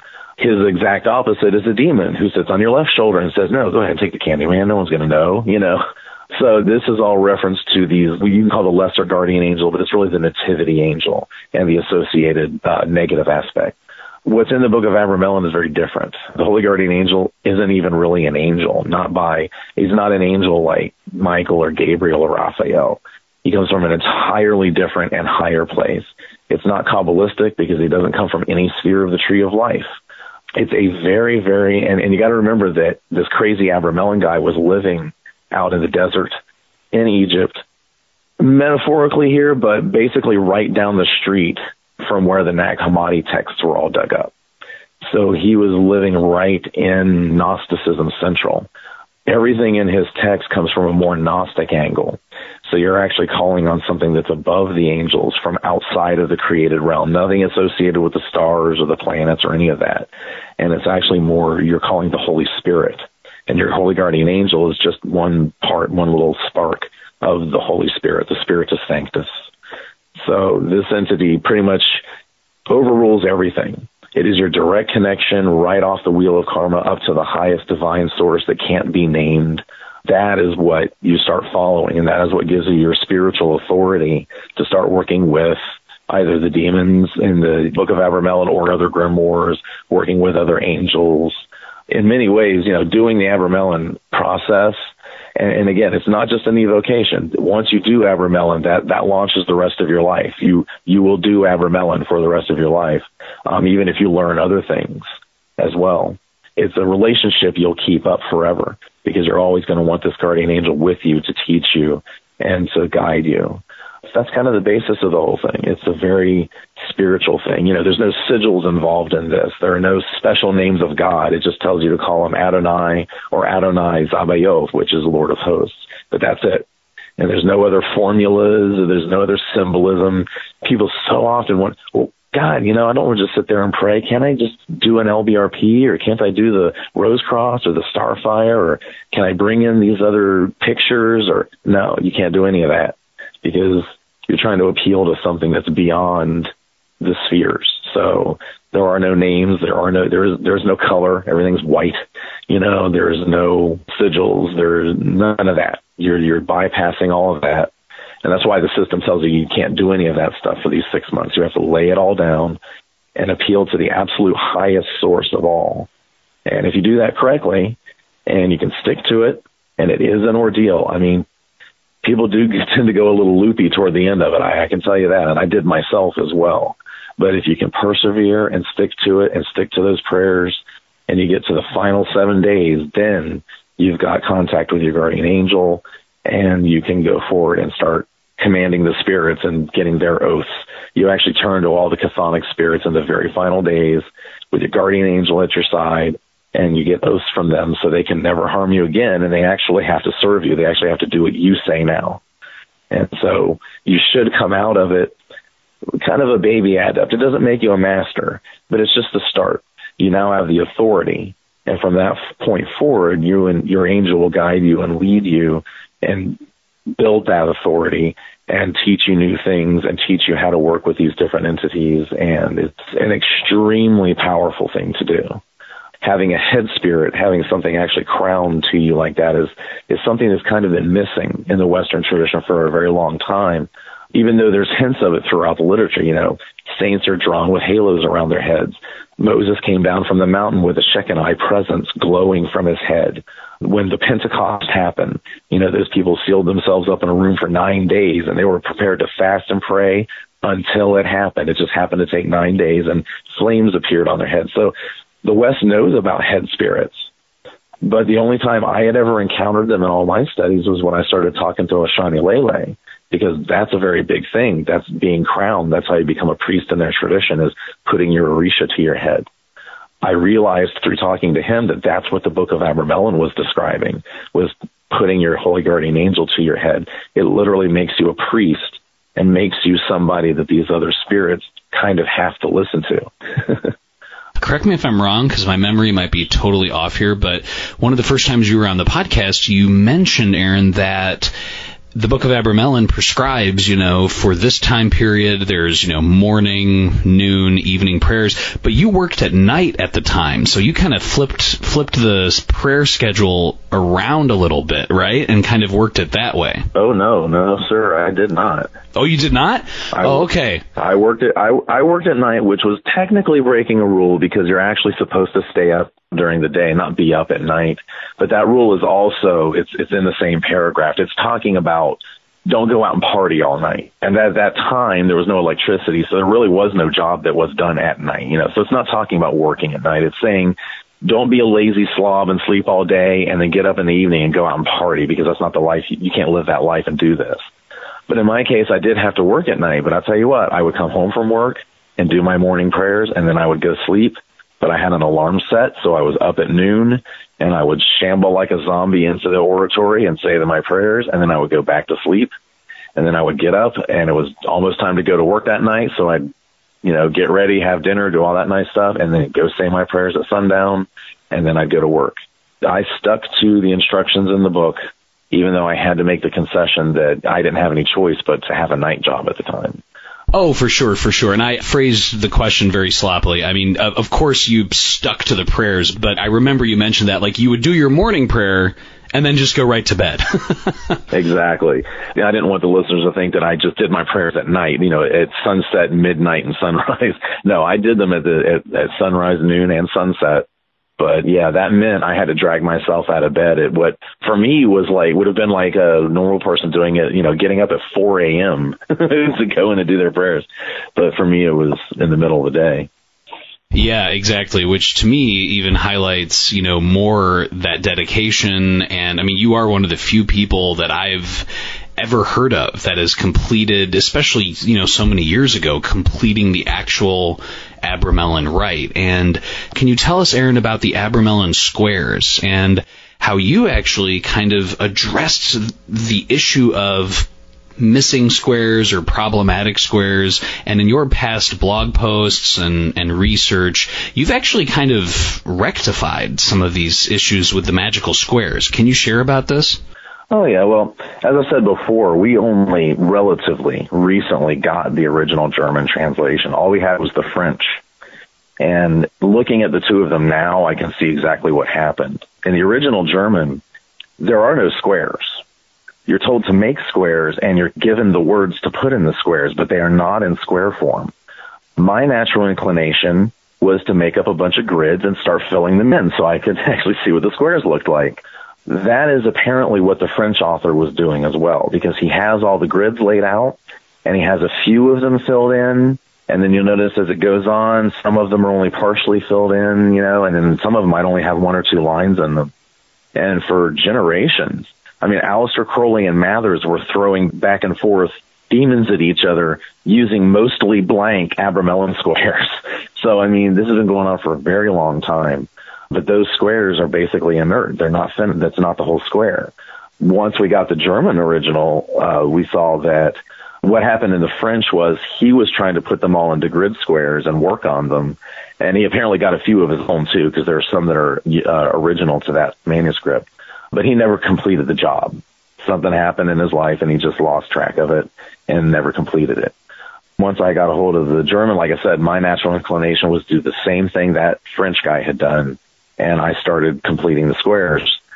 All kudos go to George Dinn and Stephen Guth for that. I mean, it's not like I went to my guardian angel and said, give me the completion of these squares. I mean, there would be no way for you or another person to know if those are legitimate or not. I asked my guardian angel, and this is what I got. But, that kind of thing can be very fluid. This is absolutely me taking the words that were given in Dinn and Guth's book and finally making them into square form.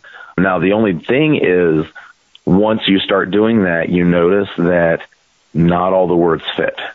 Not all the squares actually come together the way they're supposed to.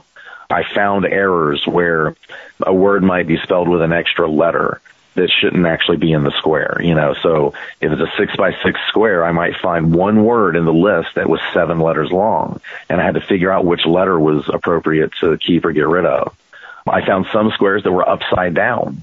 Instead of the keyword being at the top and then the other words moving down the square, you had almost gibberish at the top and the keyword was at the bottom. And in those cases, I actually flipped them. The exact same square, exact same letters and patterns and everything, but I corrected them to be upright.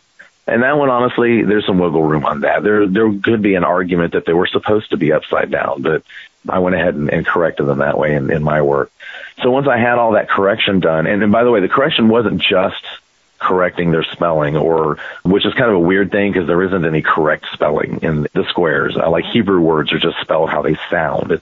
There's no standardization, and that's fine. That's how they work. So that even makes the job even a little harder because you never know how something was intended to be spelled. But as I was doing this, I was also looking up each word, and I was trying to find out what was actually in the squares and what they were saying. And of course, a lot of them, the name of the spirit who does the work is there. Most of them are made up of Hebrew, Greek, and Latin words. And I think there's a couple I couldn't track down, so I suspect there's some Chaldean and maybe even Egyptian in there, just here and there. But mostly Hebrew, Greek, and Latin. They are just words that pertain to whatever the talisman does. So there's one to get gold, and the name on it, the first word you see is the Hebrew Tifereth. It means beautiful and is often used to refer to beautiful gold jewelry. every word, Tifereth is the key word, and every other word on that talisman is supposed to relate to a gold ring, to this thing that you want. But it also has to fit into the square so that it reads the same across and downwards. So each square is actually a puzzle. People see these and they think, oh, Sudoku, and they're joking, but that's actually true. It's kind of a Western Sudoku. There's a long history of word games. Old newspapers used to have them all the time. And the idea is to find words that fit whatever rules you have established, and there are rules for these word squares, some of which I've already said, and they all have to fit. So if I'm going to make a new square, I don't just get the square from my guardian angel. I might get the keyword. And then I have to go in and find other words in Hebrew, Greek, or Latin that will be the right length and the right spelling that it will fit into the puzzle. And by the time you do this, it's almost like a meditation, because you're looking through all these dictionaries and all these different versions of words. The different versions of the words will sometimes have slightly different connotations, in what they mean. It's the same thing, but maybe this one means a gold ring, maybe this one means a pile of gold, just that kind of thing. By the time you've built a square, you've learned something about that talisman, that magic, or the spirit especially, that's going to be doing the work for you. They are puzzles, and they're meant to be puzzles, and they're meant for you to spend time meditating over them to try to put the effort into constructing a solid square that actually is balanced and works. And once you have that, then that becomes your main focus, and you would conjure whatever spirit, if it's named in the talisman or not, but you would conjure the spirit linked to it, and now you have this thing to show the spirit that says, this is what I want you to do. The rest is just magic. You tell them what to go get, and they go fetch it or do it or whatever they're supposed to do. Can you kind of share overall about this Abramelin class? Can you just talk about what was the genesis of the class? Was it similar to the Secrets of the Magical Grimoires, where you're like, hey, there's this text, in one case it's your book, and in the other case it's the Book of Abramelin, and you felt like a class would really help answer a lot of these questions? And can you just give us an overview? Yeah, the genesis was, I was trying to think, I had pretty good success with the Solomonic 101 class, but I wanted to offer more than just that, Abramelin is one of those topics that everyone wants to know more about it. There's a certain percentage of people who think they know all about it. Oh, it's so infuriating. I warn people when they start talking about Abramelin in one of my groups. I say, look, guys, I am going to get grumpy. And unless you have read the entire book more than once, not a requirement, but preferably you've actually done it and lived it, then I don't want to see you posting your theories on what you think it is and who you think the guardian angel is, because I just want to go off. And I mean, if anything is a subject that needs things explained, that need explained, I mean, this is it. Most people are shocked when they learn who and what the guardian angel is. Like I said, it's not even an angel. Angel is kind of a misnomer. It's something bigger. It's something more. So I decided that would be a really good place to focus my next teaching on, instead of just having people think they're doing some big elongated evocation ceremony. I wanted to show them. I do go into history, but it's not so much following a thread of history in this case, but just showing, okay, here's the oratory. And like I said before, that's actually a sukkot. And most people don't realize that. And when you realize it's a Jewish sukkot, then you can look that up. And oh my God, there's all sorts of stuff to know about Jewish sukkots. So that's the kind of thing I teach. I teach that, number one, I do a lot of myth busting. This is what people say about Abramelin. Get it out of your head now. It's not true. It's got nothing to do with Abramelin. And I tell you what, I posted this just the other day. I think a lot of people just pick up the Mathers, the French version, his translation of the French version, what we call the Mathers version of the Book of Abramelin. And he wrote an introduction for the book way back in the Victorian era.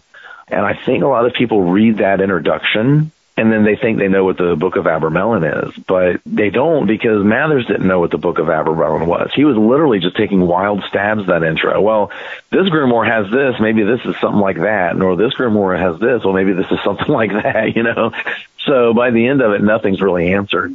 So I go in and I actually go over each part of the operation. I should point out also, this is for practical use. You don't have to do the operation to take the classes, but it's intended for people who are taking it. So every tool, every ritual object is explained. That's where you get your history and why these things are in the book and what they mean.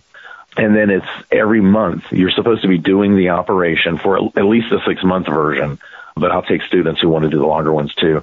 And each class was originally given live 1 month apart. So you were literally, I was coming in once a month into your life to tell you the next thing you need to know, the next thing you need to prepare for, and lead you through the operation. Not like a guru, but just as someone who's done it before.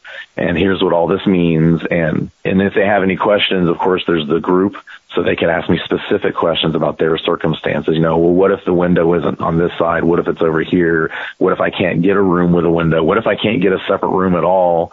What's acceptable? What's not acceptable? It's a very complex subject. There's an entire class just dedicated, and I think it's about 3 hours long, just dedicated to exploring who and what the Holy Guardian Angel really is. One class is dedicated entirely on teaching you how to make the word squares. So what I was saying before about the keywords and all of that, that's all gone into a step-by-step detail in that class. And so it just leads you right up to the final 7 days. In fact, I give one class that is just about meditation and how to properly scry. By the way, it has nothing to do with visualization. You don't visualize anything. There's actually a secret to scrying without visualization. I teach that in the class. They should go from there on into the 7 days, which you have to do utterly alone. So they usually go out of contact for that period.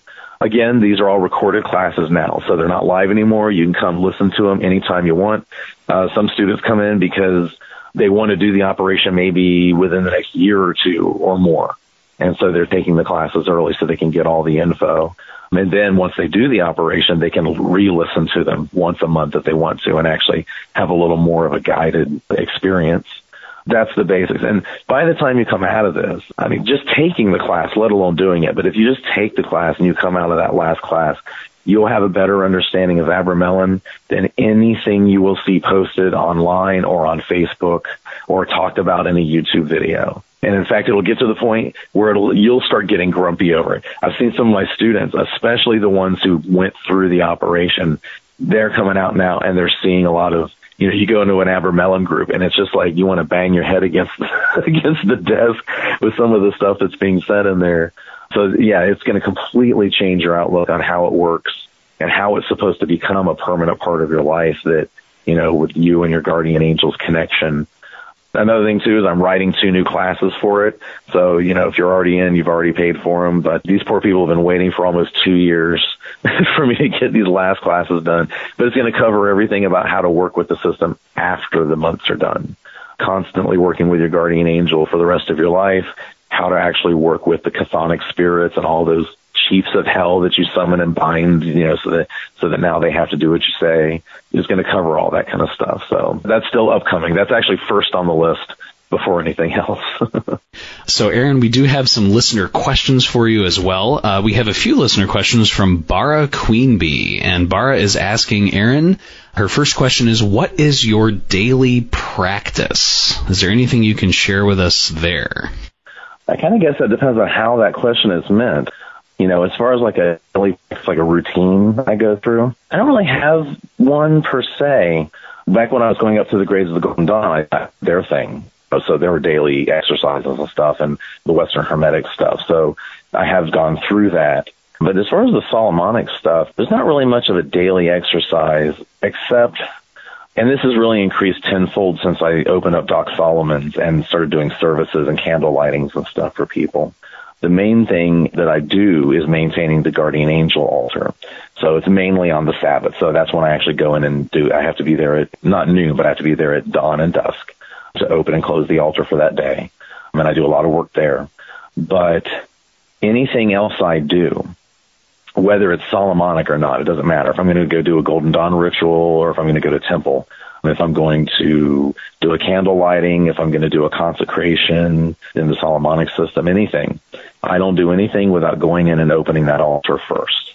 And this is why I say it's increased tenfold now that I do this for clients too. So hardly a day goes by that I'm not in there in my oratory saying the prayers, the confessions, the praises, and then calling my angel and telling her to open the way and to be with me and to open my eyes and my ears so I can see and hear what she has to say, or to bring the angel that I need to talk to me. So this is always my first go-to, and this is a constant thing that happens, like I said, almost every day.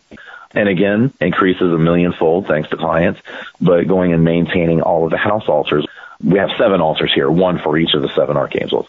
On the right, on their day and in their hour, is when I will go and put petitions for clients. So it's very rare for me not to have a day where I'm going to be going and actually doing a full ritual opening. I mean, we don't just go up to the altar and set a light down and say a prayer for you. There's actually there's a method that we have to use to open the altar, to wake up the angel and say, hey, we're about to do work, to consecrate the lights, to consecrate the coal for the incense, to do the conjuration for the angel itself. And then we put the petition before it, and we dress the candle, and we inscribe the client's name in it. And then we dress the candle, and we burn it, and we ask them, like I said previously, to intercede, to go into the divine court and argue on behalf of our client for whatever they need. It's a little more rare for me to have to go wake up Cassiel of Saturn, but I think he kind of likes it that way because he's Saturn, and he wants to be dark and quiet, left alone. Samael is, a lot of people are kind of afraid to approach him and the Martian energy. So it's a little more rare for us to get to work for him, but then sometimes it'll come in spurts. People will need help with bravery, courage, protection from someone who's trying to hurt them. But we do a lot of work with Yophiel and Sachiel, who are both angels of Jupiter. We do work with Michael a lot. Gabriel less so than them of the moon, which kind of surprises me, because so many people are into lunar magic and stuff, but we don't tend to have to pester Gabriel much. And, of course, Aniel, the angel of Venus. That's the other one that's really big. Basically, Jupiter, which is where you get prosperity and fortune, and, Venus, where you get love and sex. Those are the two most of our clients are asking about all the time. But one way or another, we do have, it kind of becomes a daily thing, although, like I said, some more than others, for us to go and open those altars and invoke their energies and make prayers to them. Well, I would say that's pretty much the big thing for the daily practice. So it's always going to have what I do. My Abramelin practices are always central. Whichever day it happens to be will generally determine who we're working with. Oh, and I forgot Raphael as well. Raphael's the third big one. A lot of people just need to know things, or they need help with institutions or with education or with travel, anything that Mercury governs. So I actually a lot of intercession candles for clients at his altar too. The next question from Bara Queen Bee actually ties into that, which is she's asking, what is the biggest change that influenced your magical practice in the most positive way? I would definitely have to say that before all that, Oshani Lele was what really radically changed my practice and my worldview. Without a doubt, performing Abramelin. One question I get about Abramelin very often is, after Abramelin, in the book, Abraham says that when he completed it, the old magical secrets he knew and techniques he knew ceased working. And he was kind of stuck with the Abramelin thing. In my experience, it's not that what I knew before ceased working. It's that a lot of it, which was kind of a system I had put together myself up to that point, just kind of fell away and seemed unnecessary. And the parts that were really good and really worked, I came to understand and use them all so much better. So Abramelin is definitely a big, huge turning point. Once I got my Holy Guardian Angel as a teacher, everything changed. But again, setting up doxals, same thing. Doing magic for yourself is one thing, and it also kind of encourages you to cut corners and to do things a little more informally. But setting up doxals and offering services, I'm very strict on, this is what the more say, this is what you're paying me to do. So I'm going to do it on the right day and the right hour with the right conjurations, the right methods. And not only is it making me do more in that sense, but it's also making me do more of it. So like I said, hardly a day goes by that I'm not opening up a planetary altar to commune with those angels and maintain their altar and make offerings to them. Just having to serve my fellow men and women and work on their behalf has been astounding. I almost feel like I didn't really understand anything about magic until I became someone who does it for other people. When people, are in trouble, when they're scared, when they're upset, and they come to you and say, help, and I can intercede for them and actually make things better for them. And that is just, that's a revelation. I can't even describe how big that is. Those are the points where I had the most change. There were other points as well, like meeting the Ciceros and starting to work with them. I would not understand the Golden Dawn or any of that side of things at all if I hadn't been under their tutelage and actually gone through the system and earned the grade that I currently hold. And even just working in a group, forget that it's Chick and Tabitha, who are just like the best teachers you could possibly have in that tradition. But I had always been solitary, so just learning how to work as part of a group and let some of my own opinions go sometimes so that I could harmonize with the group better. But at the same time, bringing what I knew and making changes that other people adopt. And, you know what I'm saying? So, yeah, a group dynamic is different, and you learn a lot by doing that. And I think that also helped me in being able to work for clients and other people, what they need done and what they expect to have done as well. So those are the big game changers for me in my path. There's another question from Bara for you, Aaron, which is, what is your relationship with money? And I know in past podcast episodes you've mentioned things like, people ask spirits or want to do operations for money, but they won't get out and get a job first and actually make their life magically enchantable. Or, I'm thinking of the book of Abramelin, where someone is asking for an amount of money that's not crazy extravagant, billions and billions of dollars, but it's enough in the book of Abramelin to live comfortably for the rest of your life. So I'm not trying to speak for Bara, but Bara is just asking, what is your relationship with money and finances and all that? Well, I'm a Capricorn, so I have a kind of a love-hate relationship with money. I hate the bad things that it does and can lead to. I hate that we have to have these stupid little green tickets or else we starve and live on the street. That should not be. But at Capricorn, I do like doing business. I love running Doc Solomon's, and I love making the invoices and setting up payments for people if they can't pay for the classes all at once, because we do that, and coming up with new ideas to grow the business. I get off on all that. So I'm having a blast doing all of that. But it's interesting you brought up the Abramelin thing, because that's really the center of it for me too, is what's really being said in the book of Abramelin, enough money to be comfortable the rest of my life. But what you're really asking when you put that before your guardian angel is, I need the resources to do the job that I was put here to do for the rest of my life. Once you ask your guardian angel for that, it's not, not going to hand you over a bag of money, big check from the Publishers Clearinghouse sweepstakes. Hey, does anyone remember them? It's not going to show up at your door. You're not going to be driving behind an armored truck and it hits a bump and boom, you got money all in your lap. But what's going to happen is your guardian angel is then going to lead you through the next several years to put you, rightfully so, in the place you're supposed to be, doing the job, enacting the office that you have been appointed to as an initiate. And in my case, it was to run this store, to write my books, to be a teacher. Here at Solomon Springs, we're about to start hosting large-scale pagan festivals. To do this, to be a priest as I am, and to perform those duties and the counseling and the intercessions with the candle offerings and other services that we do, and all of this together, I needed resources to do that. But at the time when I asked my guardian angel, because you can only ask once, I didn't know what I was going to do. I had no idea all this was coming. I was just a stupid kid. But I just said that I need the resources to do what it is you want me to do. And sure enough, they've all come. And I have exactly what I need to do. And I'm not rich. Not 1 cent, I think, was ever given to me that I didn't need, just to go and have fun with. It's always, this is what you need to get this job done. And so, yeah, the property we need has manifested. It took years, it took decades, but the property and the house and the business and everything that we're doing today has all stemmed from that. The resources that we have at our disposal to do those things has always just come. This is one of those places, and I'm going to shock your listeners who know me, but I'm actually going to agree with Crowley on something. Aleister Crowley said, if you are not following your true will, then you are fighting the inertia of the universe. You are moving in a direction that the universe didn't have marked out for you, so you're going to slog through for your entire life. But if you can come to understand your true will and follow that, then you'll have the inertia of the entire universe behind you, and there is no force in the universe that can stop you. That's what this is. By doing Abramelin and saying, okay, you have work for me. Bring me what I need to do the work and show me what the work is. And boy, has she, on both counts.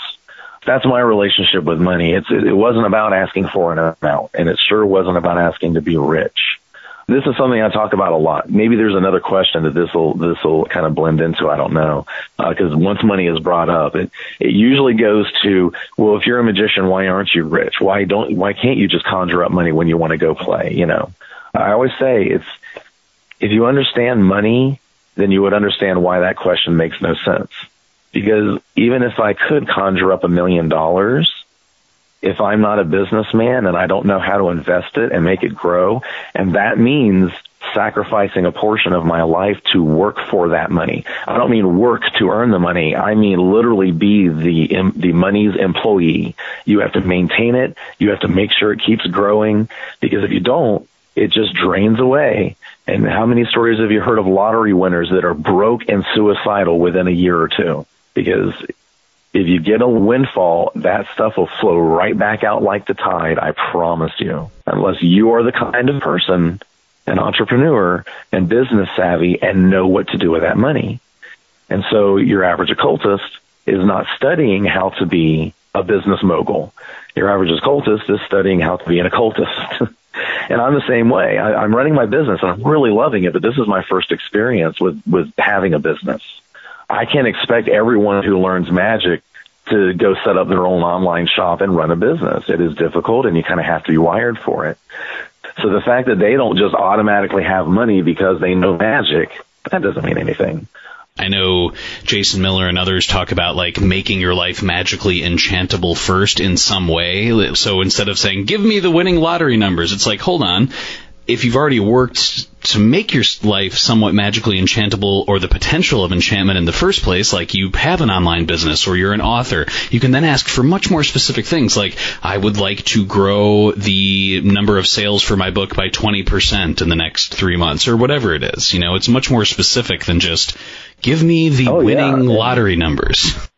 Right, and that's another thing people do miss is, yes, they kind of look at it like, you know, fairy tale magic. Well, again, you should be able to wave a wand and a bag of money should fall in your lap. But this is something I said on Facebook very recently. I made a post and I said, stop looking at the spirits you work with as genies. They are genies, but as television style or movie style genies that just grant your wishes. Instead, you need to look at them as an army of allies that you have on the other side who walk with you and make your efforts more successful. You can't just wish for it to come in. You have to be able to go out there. You have to have a plan. You have to know what you want to do. And then you can ask them, all right, let's make this happen. Let's make me successful at this. You know, I'm going to open up an online business. Yeah, well, you and, especially an occult business, yeah, well, you and 100,000 other people, you know, okay, but I'm going to open this business and I want you spirits to bring me customers. I want you spirits to make my name greater and then make the ads more effective and make, you know, and give me ideas for product. I mean, you know, the list goes on, but it's all the foundation of, yeah, you already have a plan that you're going to do this thing, and then they can help you do it. So, Aaron, we do have a listener question, speaking of Aleister Crowley, from John Sieracki, who's asking, quote, I know that many magicians bristle at the mention of Aleister Crowley these days, but I was wondering if you, Aaron, could provide your perspective on his Enochian work, specifically Liber 418, The Vision and the Voice, since it is probably the most extensive modern work with the Enochian Aethers, specifically the instructions in Aether 8 that provide a method for attaining to the knowledge and conversation of the Holy Guardian Angel. The first thing, the most important thing, is that what I practice as Enochian and what Crowley practices as Enochian are really two different traditions. In my Enochian books, I actually explain this, and I follow the history of how one became the other. But after Dee passed away, his journals came into other people's hands. But not all of them. They had actually been split up. Some were buried on his property. Others were in the secret bottom of a chest that went around Europe for quite some time before it was discovered that there were papers hidden in the bottom. A lot of these these original guys, I'm talking about like for our modern traditions, the founders of the Golden Dawn, even Eliphas Levi, who they drew a lot from. These guys are all kind of a new breed of magician. They weren't like the old, very shamanic-minded occultists that wrote the grimoires. They were members of Masonic orders, and they were, it was a very different mindset. And also, this is where psychology was just being invented. Dr. Mesmer, was alive during some of this period. They were trying to rescue magic by rationalizing it, and that's where the idea that it's all psychological came from. And, well, they're not really demons from hell. Don't be afraid. It's just names for different parts of your subconscious. And, yeah, you open them up, and it's scary, but, it's not really demons. And I blame Crowley for that. I blame Mathers for that. I blame Rigardi for that. They started a new trend that continues to this day, though it's starting to break up, and the old magic is kind of coming back now. But for a long time, magic was just a form of psychology, and if you believed in anything other, then you were a deluded, superstitious idiot. And that's what it was like for me back in the days when I really started delving into the grimoires and seeing their reality, and I would get some blowback like that from time to time.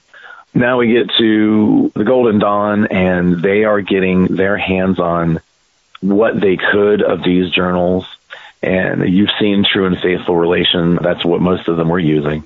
It's huge. I mean, it's a huge book, and it's thick on top of that, and it's a lot of writing that's hard to read. It's being written in early modern English, which is the same thing Shakespeare was writing in. So if you've ever tried to read a Shakespeare play, that's what it's like trying to read this dense tome of these journals. So they really did their best to try to ferret out what they considered the best of those journals. Because some of the journals were missing, they thought there wasn't a complete magic system there. They thought it was just a skeletal frame. So the Golden Dawn especially took like the Watchtowers, and they took the 48 Calls, and they took this stuff out of these journals, and then they plugged them into their system of magic. And by doing that, a lot was changed. A lot of the original context was gone, and Golden Dawn Enochian, which I call Neo-Enochian. This began the Neo-Enochian tradition. That still exists today. There's a lot of people who study Golden Dawn and Thelemic material because Crowley learned Enochian from the Golden Dawn. So he just continued that. His Enochian material is Neo-Enochian, which really isn't my forte. I'm not a big fan of it, even though I'm in the Golden Dawn and I have to pass tests on it and everything too. It's just not my specialty. I don't really pay much attention to it. I practice the deep purist material because once we had all of his journals, and especially once, we got all of his journals years before the internet, but we finally got the internet, so we had all the documents, and we had a globe full of people who were completely obsessed with this stuff, all in, one group. Back then it was called Enochian L, so this was before the modern internet. This was Internet 1.0. And this was just a mailing list. It would show up in your email inbox with a ton of CCs on it. So, it was like that. And we all just sat there on this list and just deciphered every word, every page, every point of punctuation in these journals. And we figured out the original system and and it is a complete magical system of actually fairly typical Renaissance angel magic. So that's what I publish and that's what I practice. So if you ask me about Crowley's vision and the voice, it is completely irrelevant to my Enochian practice. I'm also not a big fan of Crowley where it comes to Abramelin, because this is a man who says he performed Abramelin while riding on horseback with a friend through the desert, but that he didn't complete it, and he went back years later and completed it. And that is so not how Abramelin works. I mean, it is not even slightly. I mean, and I do know from his stories of it that he was adding in his own rituals for it and doing all sorts of wacky stuff that has literally nothing to do with Abramelin. So the vision of the voice and his interpretation of the ethers is at best the Golden Dawn's interpretation, which is not my tradition. There's not the Enochian tradition that I follow. And I pretty much discount almost anything he has to say about Abramelin or the Holy Guardian Angel, because That's just something he didn't have a clue about. Like I said, he and Mathers were actually trying to use mostly blank Abramelin squares to throw demons back and forth at each other. So these guys just did not understand the material, and not entirely through their own fault. I mean, this is late 18 and early 1900s. They couldn't just go to Google, or go to Wikipedia or look up Aaron Leitch's, website or go ask him questions on Facebook. So none of the resources that we have today and all the authors that we have today that understand the system better, not just me, but there's others out there too. There's just no comparison between now and then. I mean, what Crowley and even the early Golden Dawn really understood about Enochian magic was very basic at best. That ties into a follow-up question from John Siraki saying, I listened to Aaron's interview on Balthazar Conjure's podcast, and Aaron stated that his HGA pushed him towards Golden Dawn work, and then John says, I'm not sure that pushed is the exact word he used, but John says groups such as the Golden Dawn and the AA divide the experience of the HGA into the vision of the HGA, which comes well before the knowledge and conversation. So John's asking, does the grade work of these Kabbalistic yogic organizations shape this relationship? And does Aaron see this as something that a person can accomplish independent of such groups? The first thing I have to point out, I know there's a lot of Holy Guardian Angel stuff in Thelema because Crowley was very into that. And like I said, I don't have the highest opinion of his understanding of the system. Now, with the Golden Dawn, there is no Holy Guardian Angel in the Golden Dawn system. Not outer order, not inner order. It's just something they never mentioned. In the very early order, they didn't really have a second order. The second order came along later, and in its earliest days, there was really no material for it other than the initiations. So what adepts did in those days, you go through the outer order, which was the school, and then that school was supposed to prepare you to go get the old grimoires and use those. And that's what Mathers and Crowley and Westcott and all those guys were using, were the grimoires. And that's why Mathers and Crowley were sending Abramelin squares back and forth at each other. And that's why Mathers was trying to defeat his enemies by representing them as peas and sifting them through a strainer. And this is all old grimoire stuff they were using. In the Golden Dawn, there really was no Holy Guardian Angel at all. In the Neophyte, one of the officers, the Hegemon, this is the officer that actually, you are blindfolded and you have a rope tied around you. You are being led blindly through most of the ritual, very much like a Masonic initiation. And the Hegemon represents your higher and divine genius. This is your higher self, what they call in the Kabbalah, your neshama, the part of you that's kind of still in heaven, waiting for you to return, your true soulmate. But the Hegemon kind of attracts that force down and embodies it on behalf of the candidate. This is why in the 0-0, an officer will demand to know the answer to a question or something from the candidate. You cannot go past me unless you know my name. And then the Hegemon will respond because the Hegemon is representing the higher and divine genius of that person. But the thing is, your higher and divine genius is not your Holy Guardian Angel. And a lot of literature that came from the Golden Dawn, that came from members of the Golden Dawn in the years that followed, including Crowley, including Rigardi, they would conflate these two. They would just refer to your higher self, your higher and divine genius, as your Holy Guardian Angel. And this is one of the myths I bust in my Abramelin classes. It's not the same thing. If there is an analog in the 0-0 right to your Holy Guardian Angel, it's the Hierophant who sits in the east. And then when you're brought to the altar, he comes right down that middle path and blasts everything out of the way and initiates you. That's your Holy Guardian Angel. He's the solar force in the temple. Your higher and divine genius is an entirely separate entity. I often say that the Holy Guardian Angel is the Redeemer, the Savior, the thing that comes down separate from you to smack you around a little bit and go, hey, this is not where you're from. You need to come home, and then starts guiding you. There is nothing in the Golden Dawn that is going to get you in touch with your Holy Guardian Angel. The only way to do that, there's a caveat here. I'm going to say the only way to do that in the Western tradition that we have now is Abramelin. And I'm not saying that Abramelin is some kind of God text that everyone has to follow. But what I am saying is that as I've researched other traditions throughout history, whether they're Christian, Jewish, pagan, ancient witch doctor natives, It's been the same formula throughout all this time by which a person becomes an initiate, becomes crowned, has the knowledge and the conversation. Again, knowledge in the biblical sense. You're marrying this entity and having an open line of communication with the guardian angel. Whether it's a guardian angel, whether it's an Orisha in Lakshmi, whether it's, one of the Greek deities in the old Greek religions. But the process, the basic process of going into seclusion, fasting, praying, letting go of everything else, that is the only way that you will get in contact with this other being called your holy guardian angel. What's good about the Golden Dawn is it's a great training program. It can get you using the magic, get you used to the forces. And, I did Abramelin first.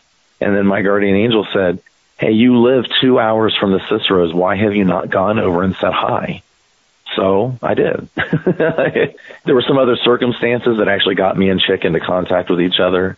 But I said, this is an opportunity. I got to go meet them. And the rest was just history. I just love those guys. I love Chick and Tabitha. I love the way they run their organization, and I wouldn't want to be anywhere else. And those people are, those two and my temple and my order, they are my family, and they're one of the best things that ever happened to me. I understand why my guardian sent me there. But I didn't need that to contact her the first time, and you don't need to go through their system in order to meet your holy guardian angel. So it's kind of an apples and oranges kind of thing. Aaron, we have an anonymous question from one of our listeners who says, I have an honest question for Aaron, and I have the utmost respect and love for him. I note in the Solomonic group, Aaron sometimes tends to overly criticize Aleister Crowley and Thelema, and yet he's featured in the upcoming book, Ceremonial Magic, by David Shoemaker, and featuring Lon Milo Duquette, which is truly Thelemic. So my question is, can Aaron share about the line between criticizing an esoteric approach like Thelema and then also partners in upcoming publications? What advice do you, Aaron, have for magicians who maybe are part of one tradition, but they also want to dialogue with other traditions that we might criticize? The building bridges thing is kind of a difficult thing, When I first started learning all this stuff, when I was still reading Don Craig's book and learning the Kabbalah and stuff, and I was still in college, there was a neo-pagan kind of fad going on at the time. A lot of rapid growth in the tradition. And there was a lot of hard feelings and bigotry against anything even remotely biblical. If you were going to hang around with neo-pagans at the time, you kind of had to keep your Kabbalistic studies quiet, or you just had to be honest about it and take the abuse. And in different situations, I've chosen both. But it was a very hard time, and I don't know really what to say a lot about trying to bridge those gaps when they exist. I can say that thankfully over the years, that division has broken down a lot. I've gone to Florida Pagan Gathering and given well-attended lectures about biblical subjects, where I've actually pulled out my Bible and started reading passages from it at a pagan event. I could never have gotten away with that in the 90s. So those walls just seem to kind of naturally dissolve. But here's my real answer to the entire subject. The people that are fighting with each other, the people that are, my tradition is better than yours, and a lot of people are going to shake their head and say, hey, you're being a hypocrite here, but I'm really not. When people are saying that, my system is better than yours and I'm the only one that knows the real way to do this, those people aren't really the people you're trying to build connections with. You're not trying to bridge with them because they're kind of ignorant in the first place. They're already closed off. All you want is less people like that. You're not going to reach those people. You just don't want more of them to come along, really. So that little by little, just like has happened with me with grimoires and Kabbalah and Golden Dawn, and pagans are interested in. So I have pagans that come to my masses and take the Eucharist. And they think it's beautiful because all religions and all traditions have some ray of the truth in them. It is not anyone's place to say that this tradition is the real. You're either doing it the Golden Dawn way, or you're crazy, or you're an idiot. And I've heard people say that. That's not the way it is. And even though sometimes I get a reputation for saying similar things, that's not what I'm saying when I'm ranting about magic. when I'm ranting about chaos magicians, when I'm ranting about Thelema. There just happen to be things in those traditions I do disagree with, and I will say them. I'm not afraid to say them out loud. Thelemites have had much thicker skins about it. Chaos magicians tend to get really angry and want to fight over it. So I've had to make a promise to my followers that I won't get into fights with people over these things. But that's not the same as saying my tradition is better than yours. You have to practice my tradition, or else you're a fake.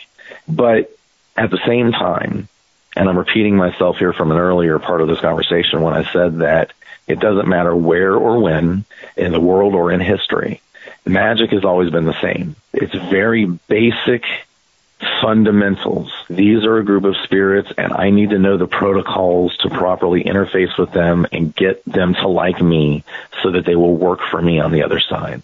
That is true of every system of magic that has ever existed, at least up to, and maybe not even entirely including, this whole psychological thing that happened after the Victorian era in the West. But especially the old magic and any culture, any native culture or the Afro-Caribbean communities here in America, most indigenous cultures will kind of practice that old shamanic witchcraft style magic. That basis is always the same.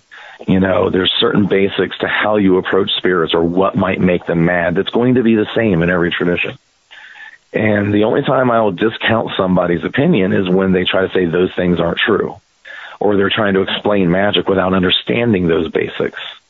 And they're trying to make it just a form of psychology, or they're trying to make it something that, well, it doesn't matter what anyone thinks but me. It works for me. No, that's not really what magic is, and I'll say that. That's not what magic is.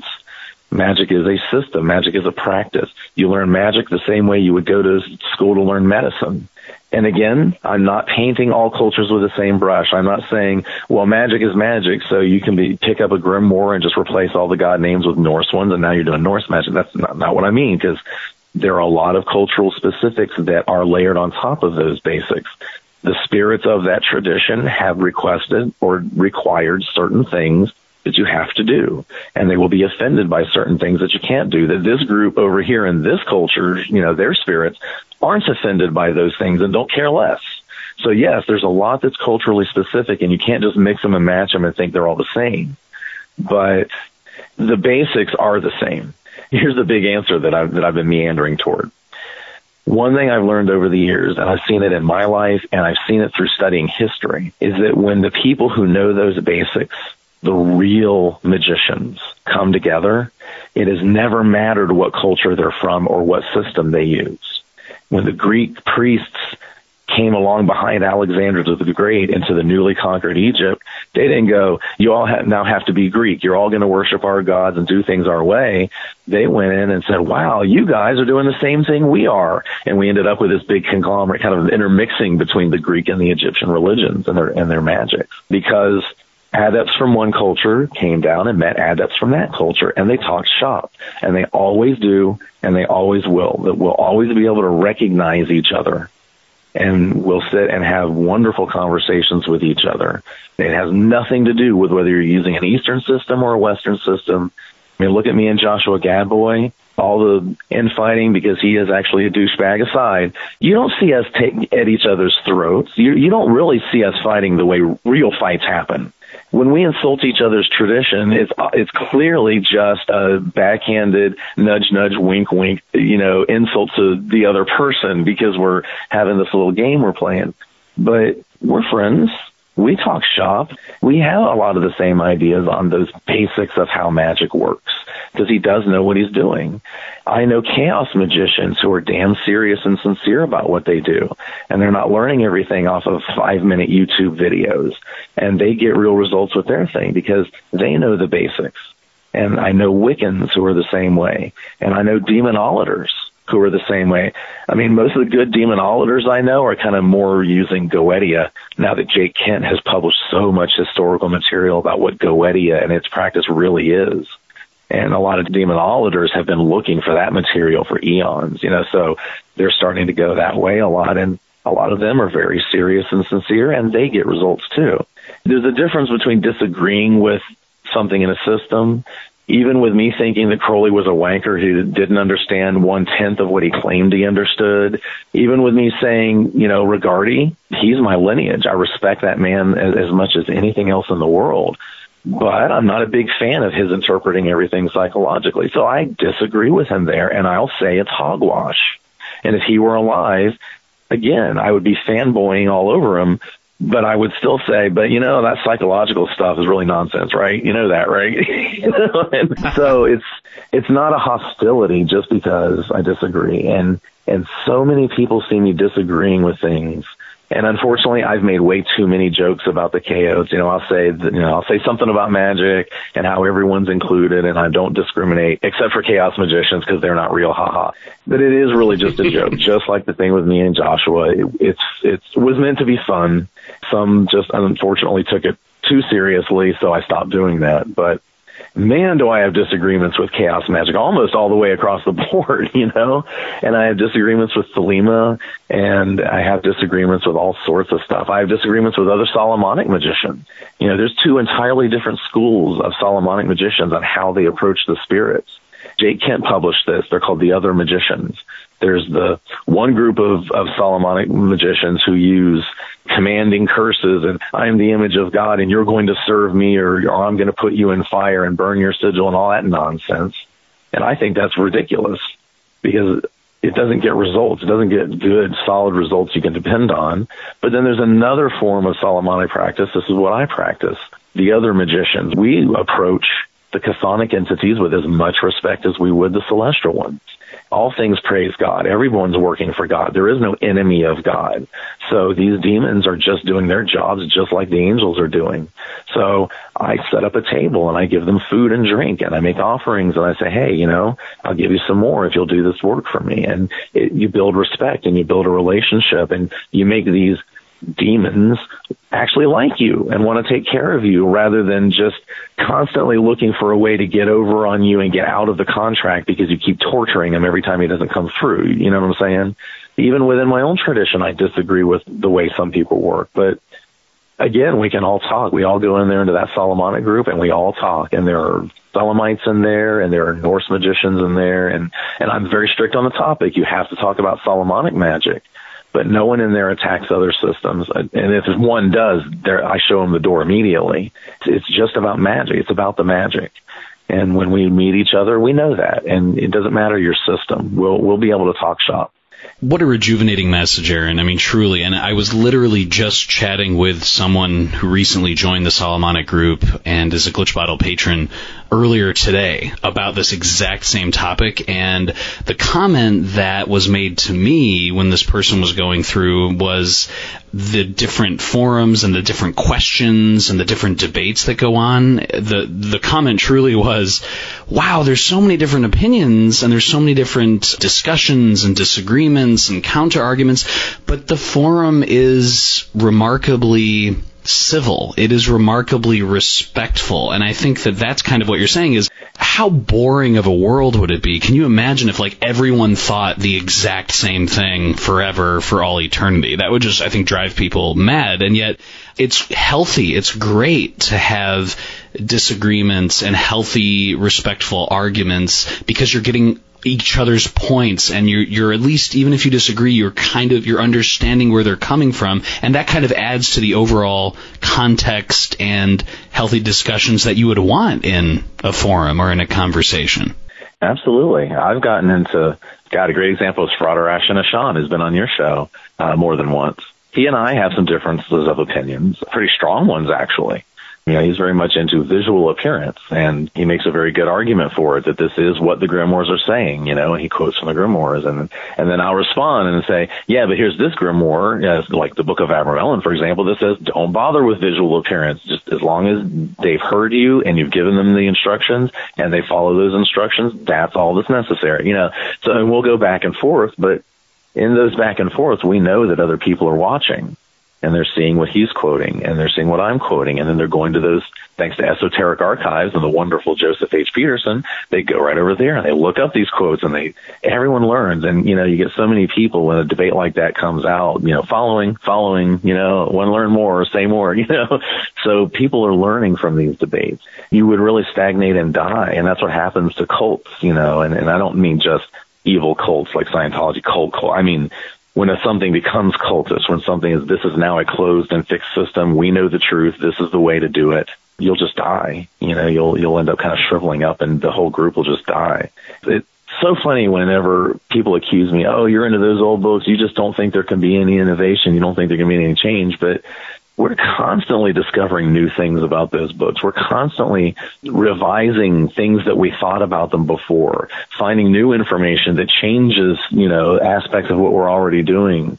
My use of all these altars, I got that from Lukumi. I got that from Stuart Myers, from Ashani Lele, the way he had his Orisha in his house, that he could maintain their altars and actually talk to them on a daily basis. And so I started developing that, not co-opting Lukumi's rituals at all, but I started seeing it in the grimoires. There are aspects of the grimoires that talk about setting up tables with the right colors and the right candles and making offerings. And of course the Catholics, they have their altars to saints and stuff that they maintain.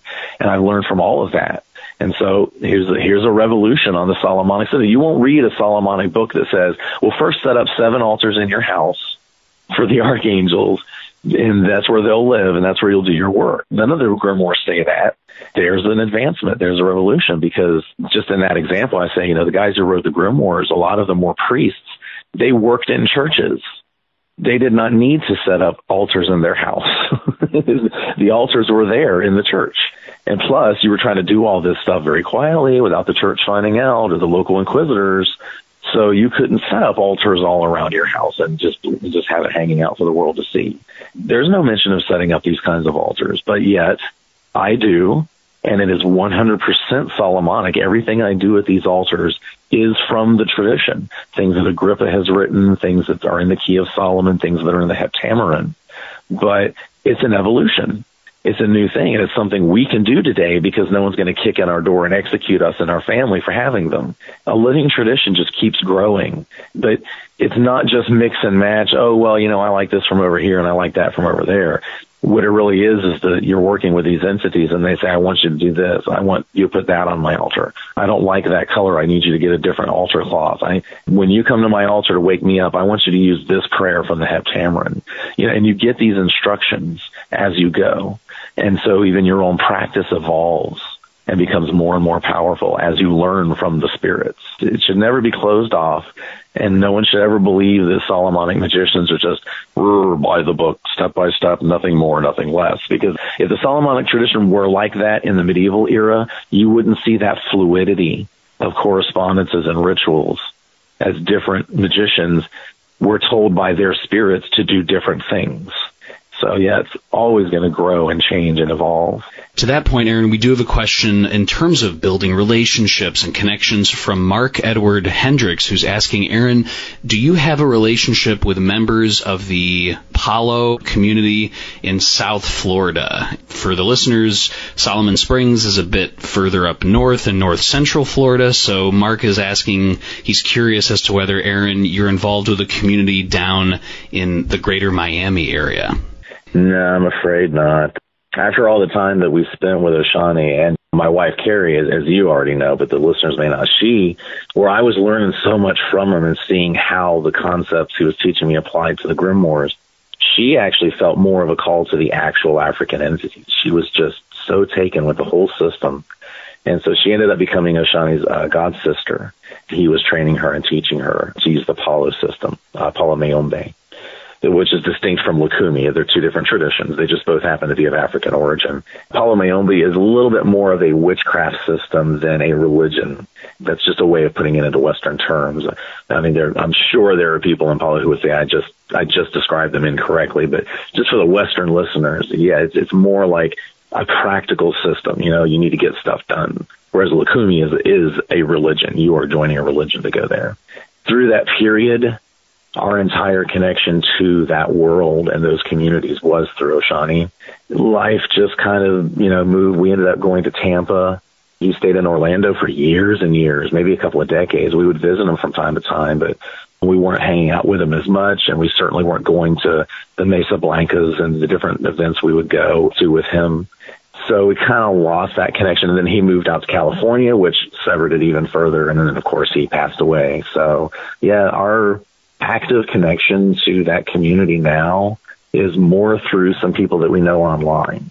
Gilberto Strapazon, which is a name you probably recognize. He actually contributed to the Ritual Offerings book that I published. He has a lot of experience with the South American branches like Candomblé and stuff. And there's other people. They're kind of fans of Carrie and I because they see so much of a similarity. I hope I'm not butchering his name. I don't think I've ever had to say it out loud like this, but Dirthris, Aaron DeWitt, and he's a really nice guy, and he's coming from the African traditions as well. So we know these people, but I couldn't say that just knowing someone online like that gives us any real connection into that greater community, and certainly nobody in the southern Florida area. We do have a question, Aaron, from Douglas from the What Magic Is This podcast, who is asking, Aaron, what would be your argument for people that dismiss such notions that historical accuracy and context are vitally important to magical efficacy? I wouldn't have a response because I kind of made a promise to my followers I wouldn't respond to those people anymore, and I just move on. But just as we were saying much earlier in this interview about the history that I give in the classes, it's that same thing. If you don't know the context of what you're reading, then you're not going to understand what's being said. A very famous one, whenever you read in the Bible or in a grimoire, thou must fear God with all of your heart, fear God. And people go, why should I be afraid of God? What is wrong with this religion that I'm supposed to be afraid of God? The fact of the matter is, when you look back in history, at the time those texts were written, the word fear was a synonym of the word awe. To fear something meant not to be afraid of it, but to be in awe of it. So if you are in 100% total awe of the grandeur and the cosmic size of what God is, the super cosmic, beyond imagination size of what God is, then you can access this magic. It doesn't mean that, oh no, God, I'm afraid, let me go hide under the covers, That's just one example. Another example, people often hit Psalm 51 and, and sin did my mother conceive me. That line right there. That's Christianity's one single basis for saying that sex is something God doesn't like, that sex is a sin. A lot of people have understandably turned their backs on that. And when they reach that psalm in one of the spells, they're like, well, what am I supposed to do here? I do not want to stand over something, a spell that I'm trying to do and sit there and state that sex is some kind of bad thing, However, if you study your history and look back and you understand that the Bible, of course, has been translated and retranslated and often translated very purposefully in very political ways to make it sound like it's saying things it's not saying. Older versions of this psalm actually translate to say that I have been a sinner since my mother conceived me. The psalm is being self-deprecating and saying, I'm a screw-up, and I have been from the very moment of my conception, and God, will you please make me a better person? Right. It is not calling his mother a dirty whore for having sex to conceive him. So if you don't understand these contexts, you will not understand what's being said in these old texts, whether it's the Bible or a grimoire or an old receipt book that were very prevalent in the foundation of Wicca and the neo-pagan traditions. If you can't read what's being said and you're just interpreting it through your own modern lens, you're not going to get anywhere. And then there's another aspect of this that I want to put out there too.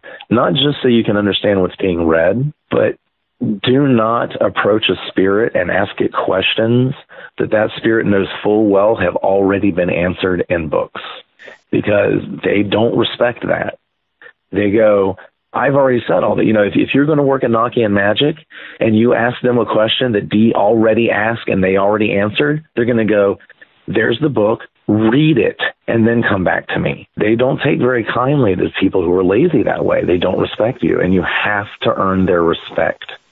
You have to show them that you're strong and not weak, that you're smart and not stupid, and that you are willing to get off your ass and do the study and do the work and the preparations and all the stuff that you think probably shouldn't be necessary. Do it anyway, because when you stand in front of that spirit, they're going to go, is this just some idiot who threw 3 candles onto a tabletop and chanted my name for 20 minutes?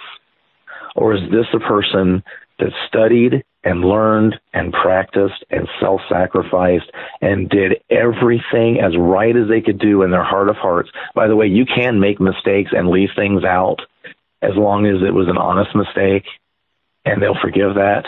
But they want to see that you're true in your heart, and they want to see that you put forth the effort. Then they respect you, and then they'll answer your questions because you're asking new questions. You've been through the learning material, and now you're asking questions that actually matter, and they like that. So there's another reason for studying your history, so you know who you're talking to and what you're asking them for. You can't understand Samael unless you study the mythologies about him. You can't understand Michael unless you understand he was once a pagan god named first Nergal in Babylon. Then he migrated over to Canaan, where he became Resheph. Both of those are underworld war deities. They're in charge of war and plague. But Resheph, in the Middle East, Resheph, he had an epithet, which was Michal. He was like El. And so Michal became his name for the Israelites, and they named their archangel Michael. And that's why Michael is the general of the heavenly armies, because he was a war god. And that's why you see icons of Michael holding scales and weighing souls in the scales, because he was once an underworld deity. He's in charge of weighing souls. You can't just go to the angel and say, hey, tell me your history, because you're not prepared to hear the history. You don't know enough for that angel to... Again, that angel would have to first teach you this, which before that he would have to teach you this, and before that he'd have to teach you this. And that's actually what they do. If you ask them to teach you something, you're going to find books and teachers and even websites and videos and all sorts of stuff is just going to start flowing into your life that gives you better and better insights onto the question you asked to that particular angel or spirit. They can't just hand you the answer. They have to guide you to the answer. So, yeah, you have to do the book work. The history is important. That kind of ties into something that you've touched on all podcast, which are the weaving of different themes. And we have a listener question from Love Jungle who is asking, Aaron, magicians like Stephen Skinner have drawn a clear line between magic and mysticism, believing magic to be more practical and mysticism more the path to liberation, another matter altogether. Yet other magicians believe that these two paths are intimately interwoven. What is your take on this? I agree in kind of the differences between them. I can see where they come to that understanding. Mysticism is, well, everything that I've talked about of building the relationship with the other side. Again, and not just with the angels and spirits, but, in the purest sense of mysticism, of self-rectification, moving yourself up closer to God. That's what you're doing through the whole Abramelin thing. That's why you're not allowed to use other rituals. You just pray. You just pray again and again, day after day, multiple times a day. That's mysticism. And then magic is the more practical angle of that, where you take what you move closer to God. You've got relationships with these other entities. You have this army to help support you, your ancestors, your patrons, your familiars, all of this stuff that you gather together, and then you can put it to use. The book of Abramelin says, your guardian angel will give you the sacred magic, but if you don't use it to help your neighbor, your angel will take it back away. You have to apply it to the physical world. That's kind of the difference between a Western magician who knows he has to go out and help women have safe childbirth, heal diseases and sicknesses, do divinations to find lost and stolen items, all that good stuff. Otherwise, your magic is useless. Otherwise, all the mysticism is useless. Just raising yourself up and making yourself a better, as the Golden Dawn says, to become more than human. Well, if you want to become more than human, then go sit in a corner. You're no good to nobody. But where I disagree is where this ridiculous idea has come up over the past, couple of decades or so, that the two are just two separate practices, and you can do one or the other. You can do mysticism without magic. A lot of, your Eastern systems are that way. But you cannot do magic without the mysticism. You cannot work the magic without first going through that process of rectification, elevation, making your contacts on the other side, becoming closer to God, whatever system you're using or how you're doing this, and gain your spiritual authority so that you are actually someone who is recognized on that side of the veil. And when you ask for things, you'll get responses. Just like me with the book of Abramelin, I thought I could just take 7 tablets of wax and scrawl a line on them and bury them, and it should work, and it didn't. I had to do the mysticism. I had to spend 8 days in purification and prayer and doing this ritual to consecrate the talisman day after day. And then the spirits were linked to it. Then they paid attention to me. I had a miraculous result with that particular working. So, yeah, you cannot do magic without the mysticism, and I'll argue with anyone who says that you can't. I mean, you can try, you might even have some latent psychic talent, so you have some success, but you're not going to really get anywhere special unless you first work on what's inside. And this, by the way, people hear me complain about the psychological view of magic. I'm actually a member of the Golden Dawn. I've gone through their system, and it is very psychological, and it's very centered on you because it is rectifying you and purifying you and helping you get your 4 elements all together and then charged with spirit. That's where the psychological stuff belongs, is in the mystical side of it, because you have to work on you first, and then you can actually start doing things for other people. Aaron, that actually goes on to a kind of a theme about overlapping and defining, not defining things.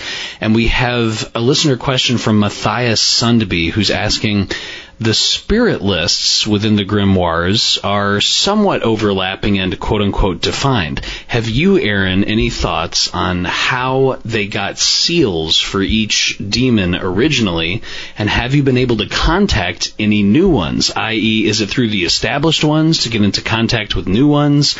But then Matthias is asking, well, how were they originally able to get into contact with the demons in the first place? Well, that kind of goes back to like what we've been saying about, magic has been magic for thousands of years.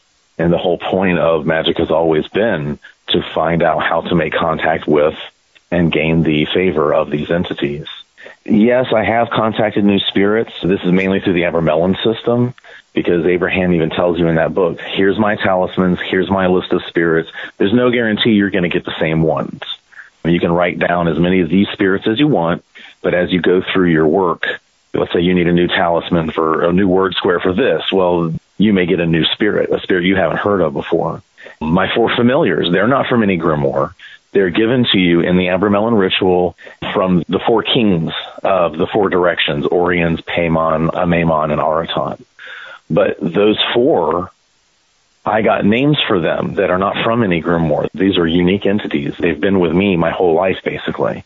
So, yeah, I work with them, and that has nothing to do with another grimoire. They gave me their own sigils and their own information, and they tell me how they want things done when I'm working with them. Yeah, there's definitely a way to contact new ones. Now, outside of that, I don't really worry too much about contacting new entities, because each of these grimoires is kind of a complete system. And like I said, it's astrology. So it's like, okay, here are the angels of the 12 signs. Here's the angels of the 12 planets. Here's all the demons that they govern and command. So what's the point of looking for a new spirit? The ones you need are already there. Whatever you need help with in life, there's already an angel, or there's already a spirit that can do that thing. So there's really, I don't know, maybe hubris or overriding desire to do something new. I don't know, but I don't see the practical use of spending my time trying to find entirely new spirits in the systems that already have established spirits with histories and with lore and with already established sigils. Now, as for how those sigils came about, we're pretty sure some of them were just scried. You take all this belladonna and all these noxious chemicals and stuff, and the demon would show up and you'd see patterns and you'd draw those patterns down, and that's the sigil. But there's a lot of them that are just constructed out of different, like, Kabbalistic style methods of taking the letters of the name, arranging them around in different ways so that you get a pictographical image of the spirit's name. So a lot of them, even in the grimoires, a lot of them came from doing that. We don't even know the methods that all of them use. Some of it's just conjecture on our part. So sometimes it is a thought out, like if you want to contact Michael and you have no sigil for Michael, there are things, and Agrippa teaches them, and I think it's also in the 4th book of occult philosophy, on how to generate your own sigils until you can contact the entity, and then the entity can say, but I want you to use this sigil instead and give you a new one. That's pretty much how that works.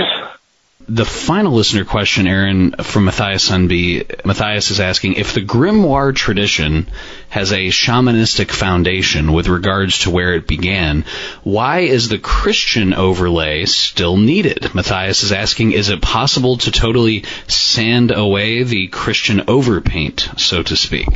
No. I mean, again, I hate to be redundant, but we're talking about how magic is the same no matter where or when. But I also stressed that each culture has their own overlay to it.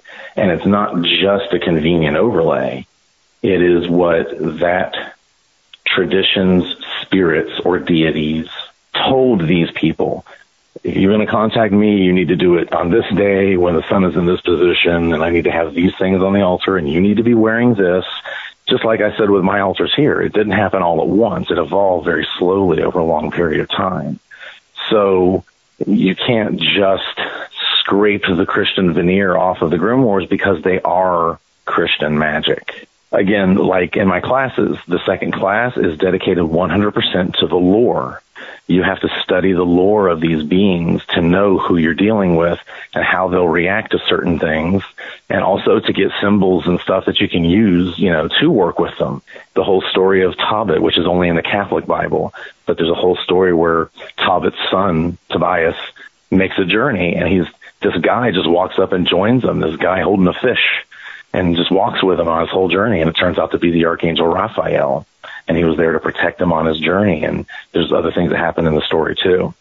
But you can't really know Raphael unless you've read that story, because you see there his personality. You see there the things that he does, the things that he's in charge of, the way he reacts positively and negatively to different things in the story.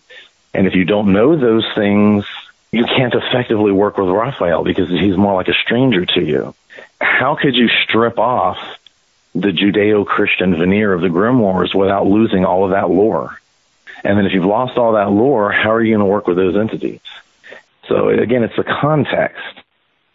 These people were trying to contact real beings, and the beings they were trying to contact happened to be the Judeo-Christian ones. Now, I will say this, because a lot of people miss this. The Christianity in the grimoires is not the Christianity of the church. In fact, it is so much the opposite of the Christianity of the church that the famous witch burnings that took place in the medieval era, those inquisitions were not started because of witches. They started burning witches when they ran out of fellow Christians to burn. That's what the inquisitions were started for, was to find heretic Christians inside the church. Those are the same people who were writing the Solomonic grimoires. Being caught with one of those books was a capital offense. And it happened a lot. The grimoires are a rebellion against that Orthodox, I don't mean Orthodox Christianity, the group, I mean Christian orthodoxy. They are a rebellion against Christian orthodoxy. The Satan described in the grimoires is not Lucifer, who tried to wage war on God and got cast down into hell and is now the embodiment of all evil and hate.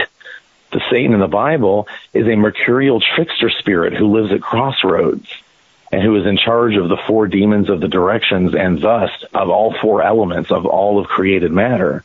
And that's why you can go to the crossroads and give him wishes and make deals with him, because he's in charge of everything.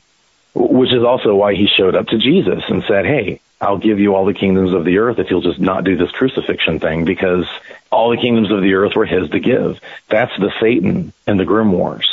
And you'll see people mention that, like Satan and Lucifer and Samael are actually all different entities that religion is kind of conflated into one. Same, Beelzebub, Asmodeus.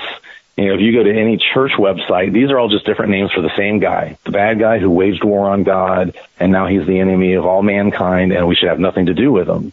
But in reality, there's a lot of different personas at work here, and a lot of different spirits. And none of this in the grimoires, not one bit of it, actually links up with Christian orthodoxy. They're not worshiping the same kind of God. They're not working with the same kind of Satan. Their view of the archangels is entirely different. You don't have to accept what these televangelists are telling you, or what your local church is telling you, or what the Pope is saying in order to work with the grimoires, because they're completely, again, it's like apples and oranges. So these were Christians that really didn't buy all of the stuff that people dislike about the church today. It's really more of an exploration of that rebellion than it is giving into Christianity in its mainstream form. I wanted to ask you about your future projects and perhaps future announcements. Is there anything that you can share with the listeners today? Well, it just so happens that, because we've been talking about the classes that are all at the Doc Solomon's website, and you already know we sell all sorts of great magical ingredients there, consecrated incenses, candles that are already dressed and blessed and charged and ready to go, consecrated parchment, butterfly blood ink, all the really obscure stuff that it's hard to find anywhere else. We try to specialize in that. And of course, we have those classes that we offer. So what I want to do is kind of provide another vector for people. Some people aren't really set up to take classes. Either they're a little too expensive to take all at once, or they're not really looking, like some people are not Solomonic magicians, so they don't want to go take a Solomonic 101 course, even though you should anyway. But I wanted to open up another vector where I could do something similar to what's on Facebook, where, I'll think of something to talk about and I'll just write a post about it and then let my followers start sharing it around. And I think that a lot of people like that information, but there are people who, the whole TLDR thing, they don't really want to read long posts. Facebook is just kind of a bam, bam, bam, bam, one thing after the next thing. And also, whenever I post there, it's hard for people to find those posts again. So I thought, why not make videos instead? It'll save me a lot of writing. I can actually put effort on writing toward my classes and my books where it should be, because I've kind of taken a break from that for a while. And then people can just go watch these short videos, and we'll just pick a subject and I'll just talk about it. Maybe do Q&As, maybe have conversations between me and other well-known magicians, all sorts of different things we can do in just very short, simple videos. So I just recently set up a Patreon account for this, and I'll be sharing the videos there. And of course, you don't have to be a member to see my videos. You're going to get an early release as a patron, and you're also going to have the ability to have some input on what subjects get discussed or explained. And then about a month later or so, basically when I create the next content, I'll take the old content and I'll put it on YouTube for free. So you're always going to be able to see the material. Nothing is walled off. And of course, I have several tiers already set up, and that's just going to do things like get you discounts at Doc Solomon's for all the magical ingredients you want to buy. It's going to get you special access to the classes. The one tier gets you one full course each year that you can take for free. And then another tier will add on all of the one-off classes, which we don't have any one-off classes up yet, but that's one of the plans for this new year is to start generating some of those. So there's going to be a lot of content that you can get early access to and have a part in on the Patreon page. So I think that's going to be a lot of fun, and I think it's going to be a lot easier than making people sift through my Facebook profile for things that things that I've said or talked about that they want to know more about. I think it's going to be a lot of fun. By the time this podcast airs, it'll be out. It is patreon.com/Aaron Leitch, all one word, and we'll definitely make sure to link to it. I think that's such a fantastic idea, Aaron. It sounds so awesome, and that direct support is just so amazing to see that amount of support and interest and engagement. Author, magician, scholar, awesome guy, Aaron Leitch, thank you just so much for taking the time and sharing your wisdom with the listeners today. You are more than welcome. And it works both ways, because you don't know how many people have come to me in the past few months and said, hey, I found you through the Glitch Bottle podcast. I was listening to an old podcast and heard you on there, and they want to know more, and they want to know more about the shop and the classes and stuff. So this is such a wonderful investment of time to be here with you, and I always have so much fun talking to you. So I'm always glad to sit down and have a discussion.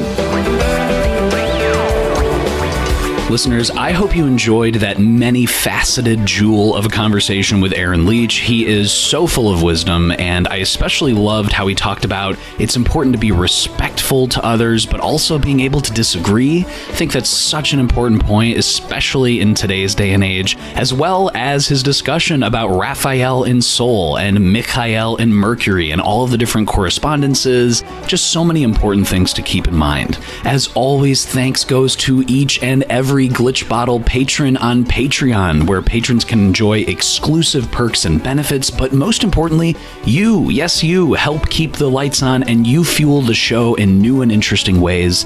After my morning rituals, going through and chatting with Glitch Bottle patrons and throughout the day is a huge honor, and it is so insightful. I definitely hope that listeners can show some esoteric love and support to Aaron Leitch, who is now on Patreon. And if you're also inspired, you can always check out Glitch Bottle on patreon.com/glitchbottle. And you can subscribe to Glitch Bottle on YouTube, iTunes, Spotify, Spreaker.com, and Stitcher Radio. Oh, and leaving a good review or stars or a thumbs up or whatever they have on Apple Podcasts and Spotify is always most welcome if you feel so inclined. As always, this is Alexander Eth reminding you to invoke often, uncork the uncommon, and keep the light.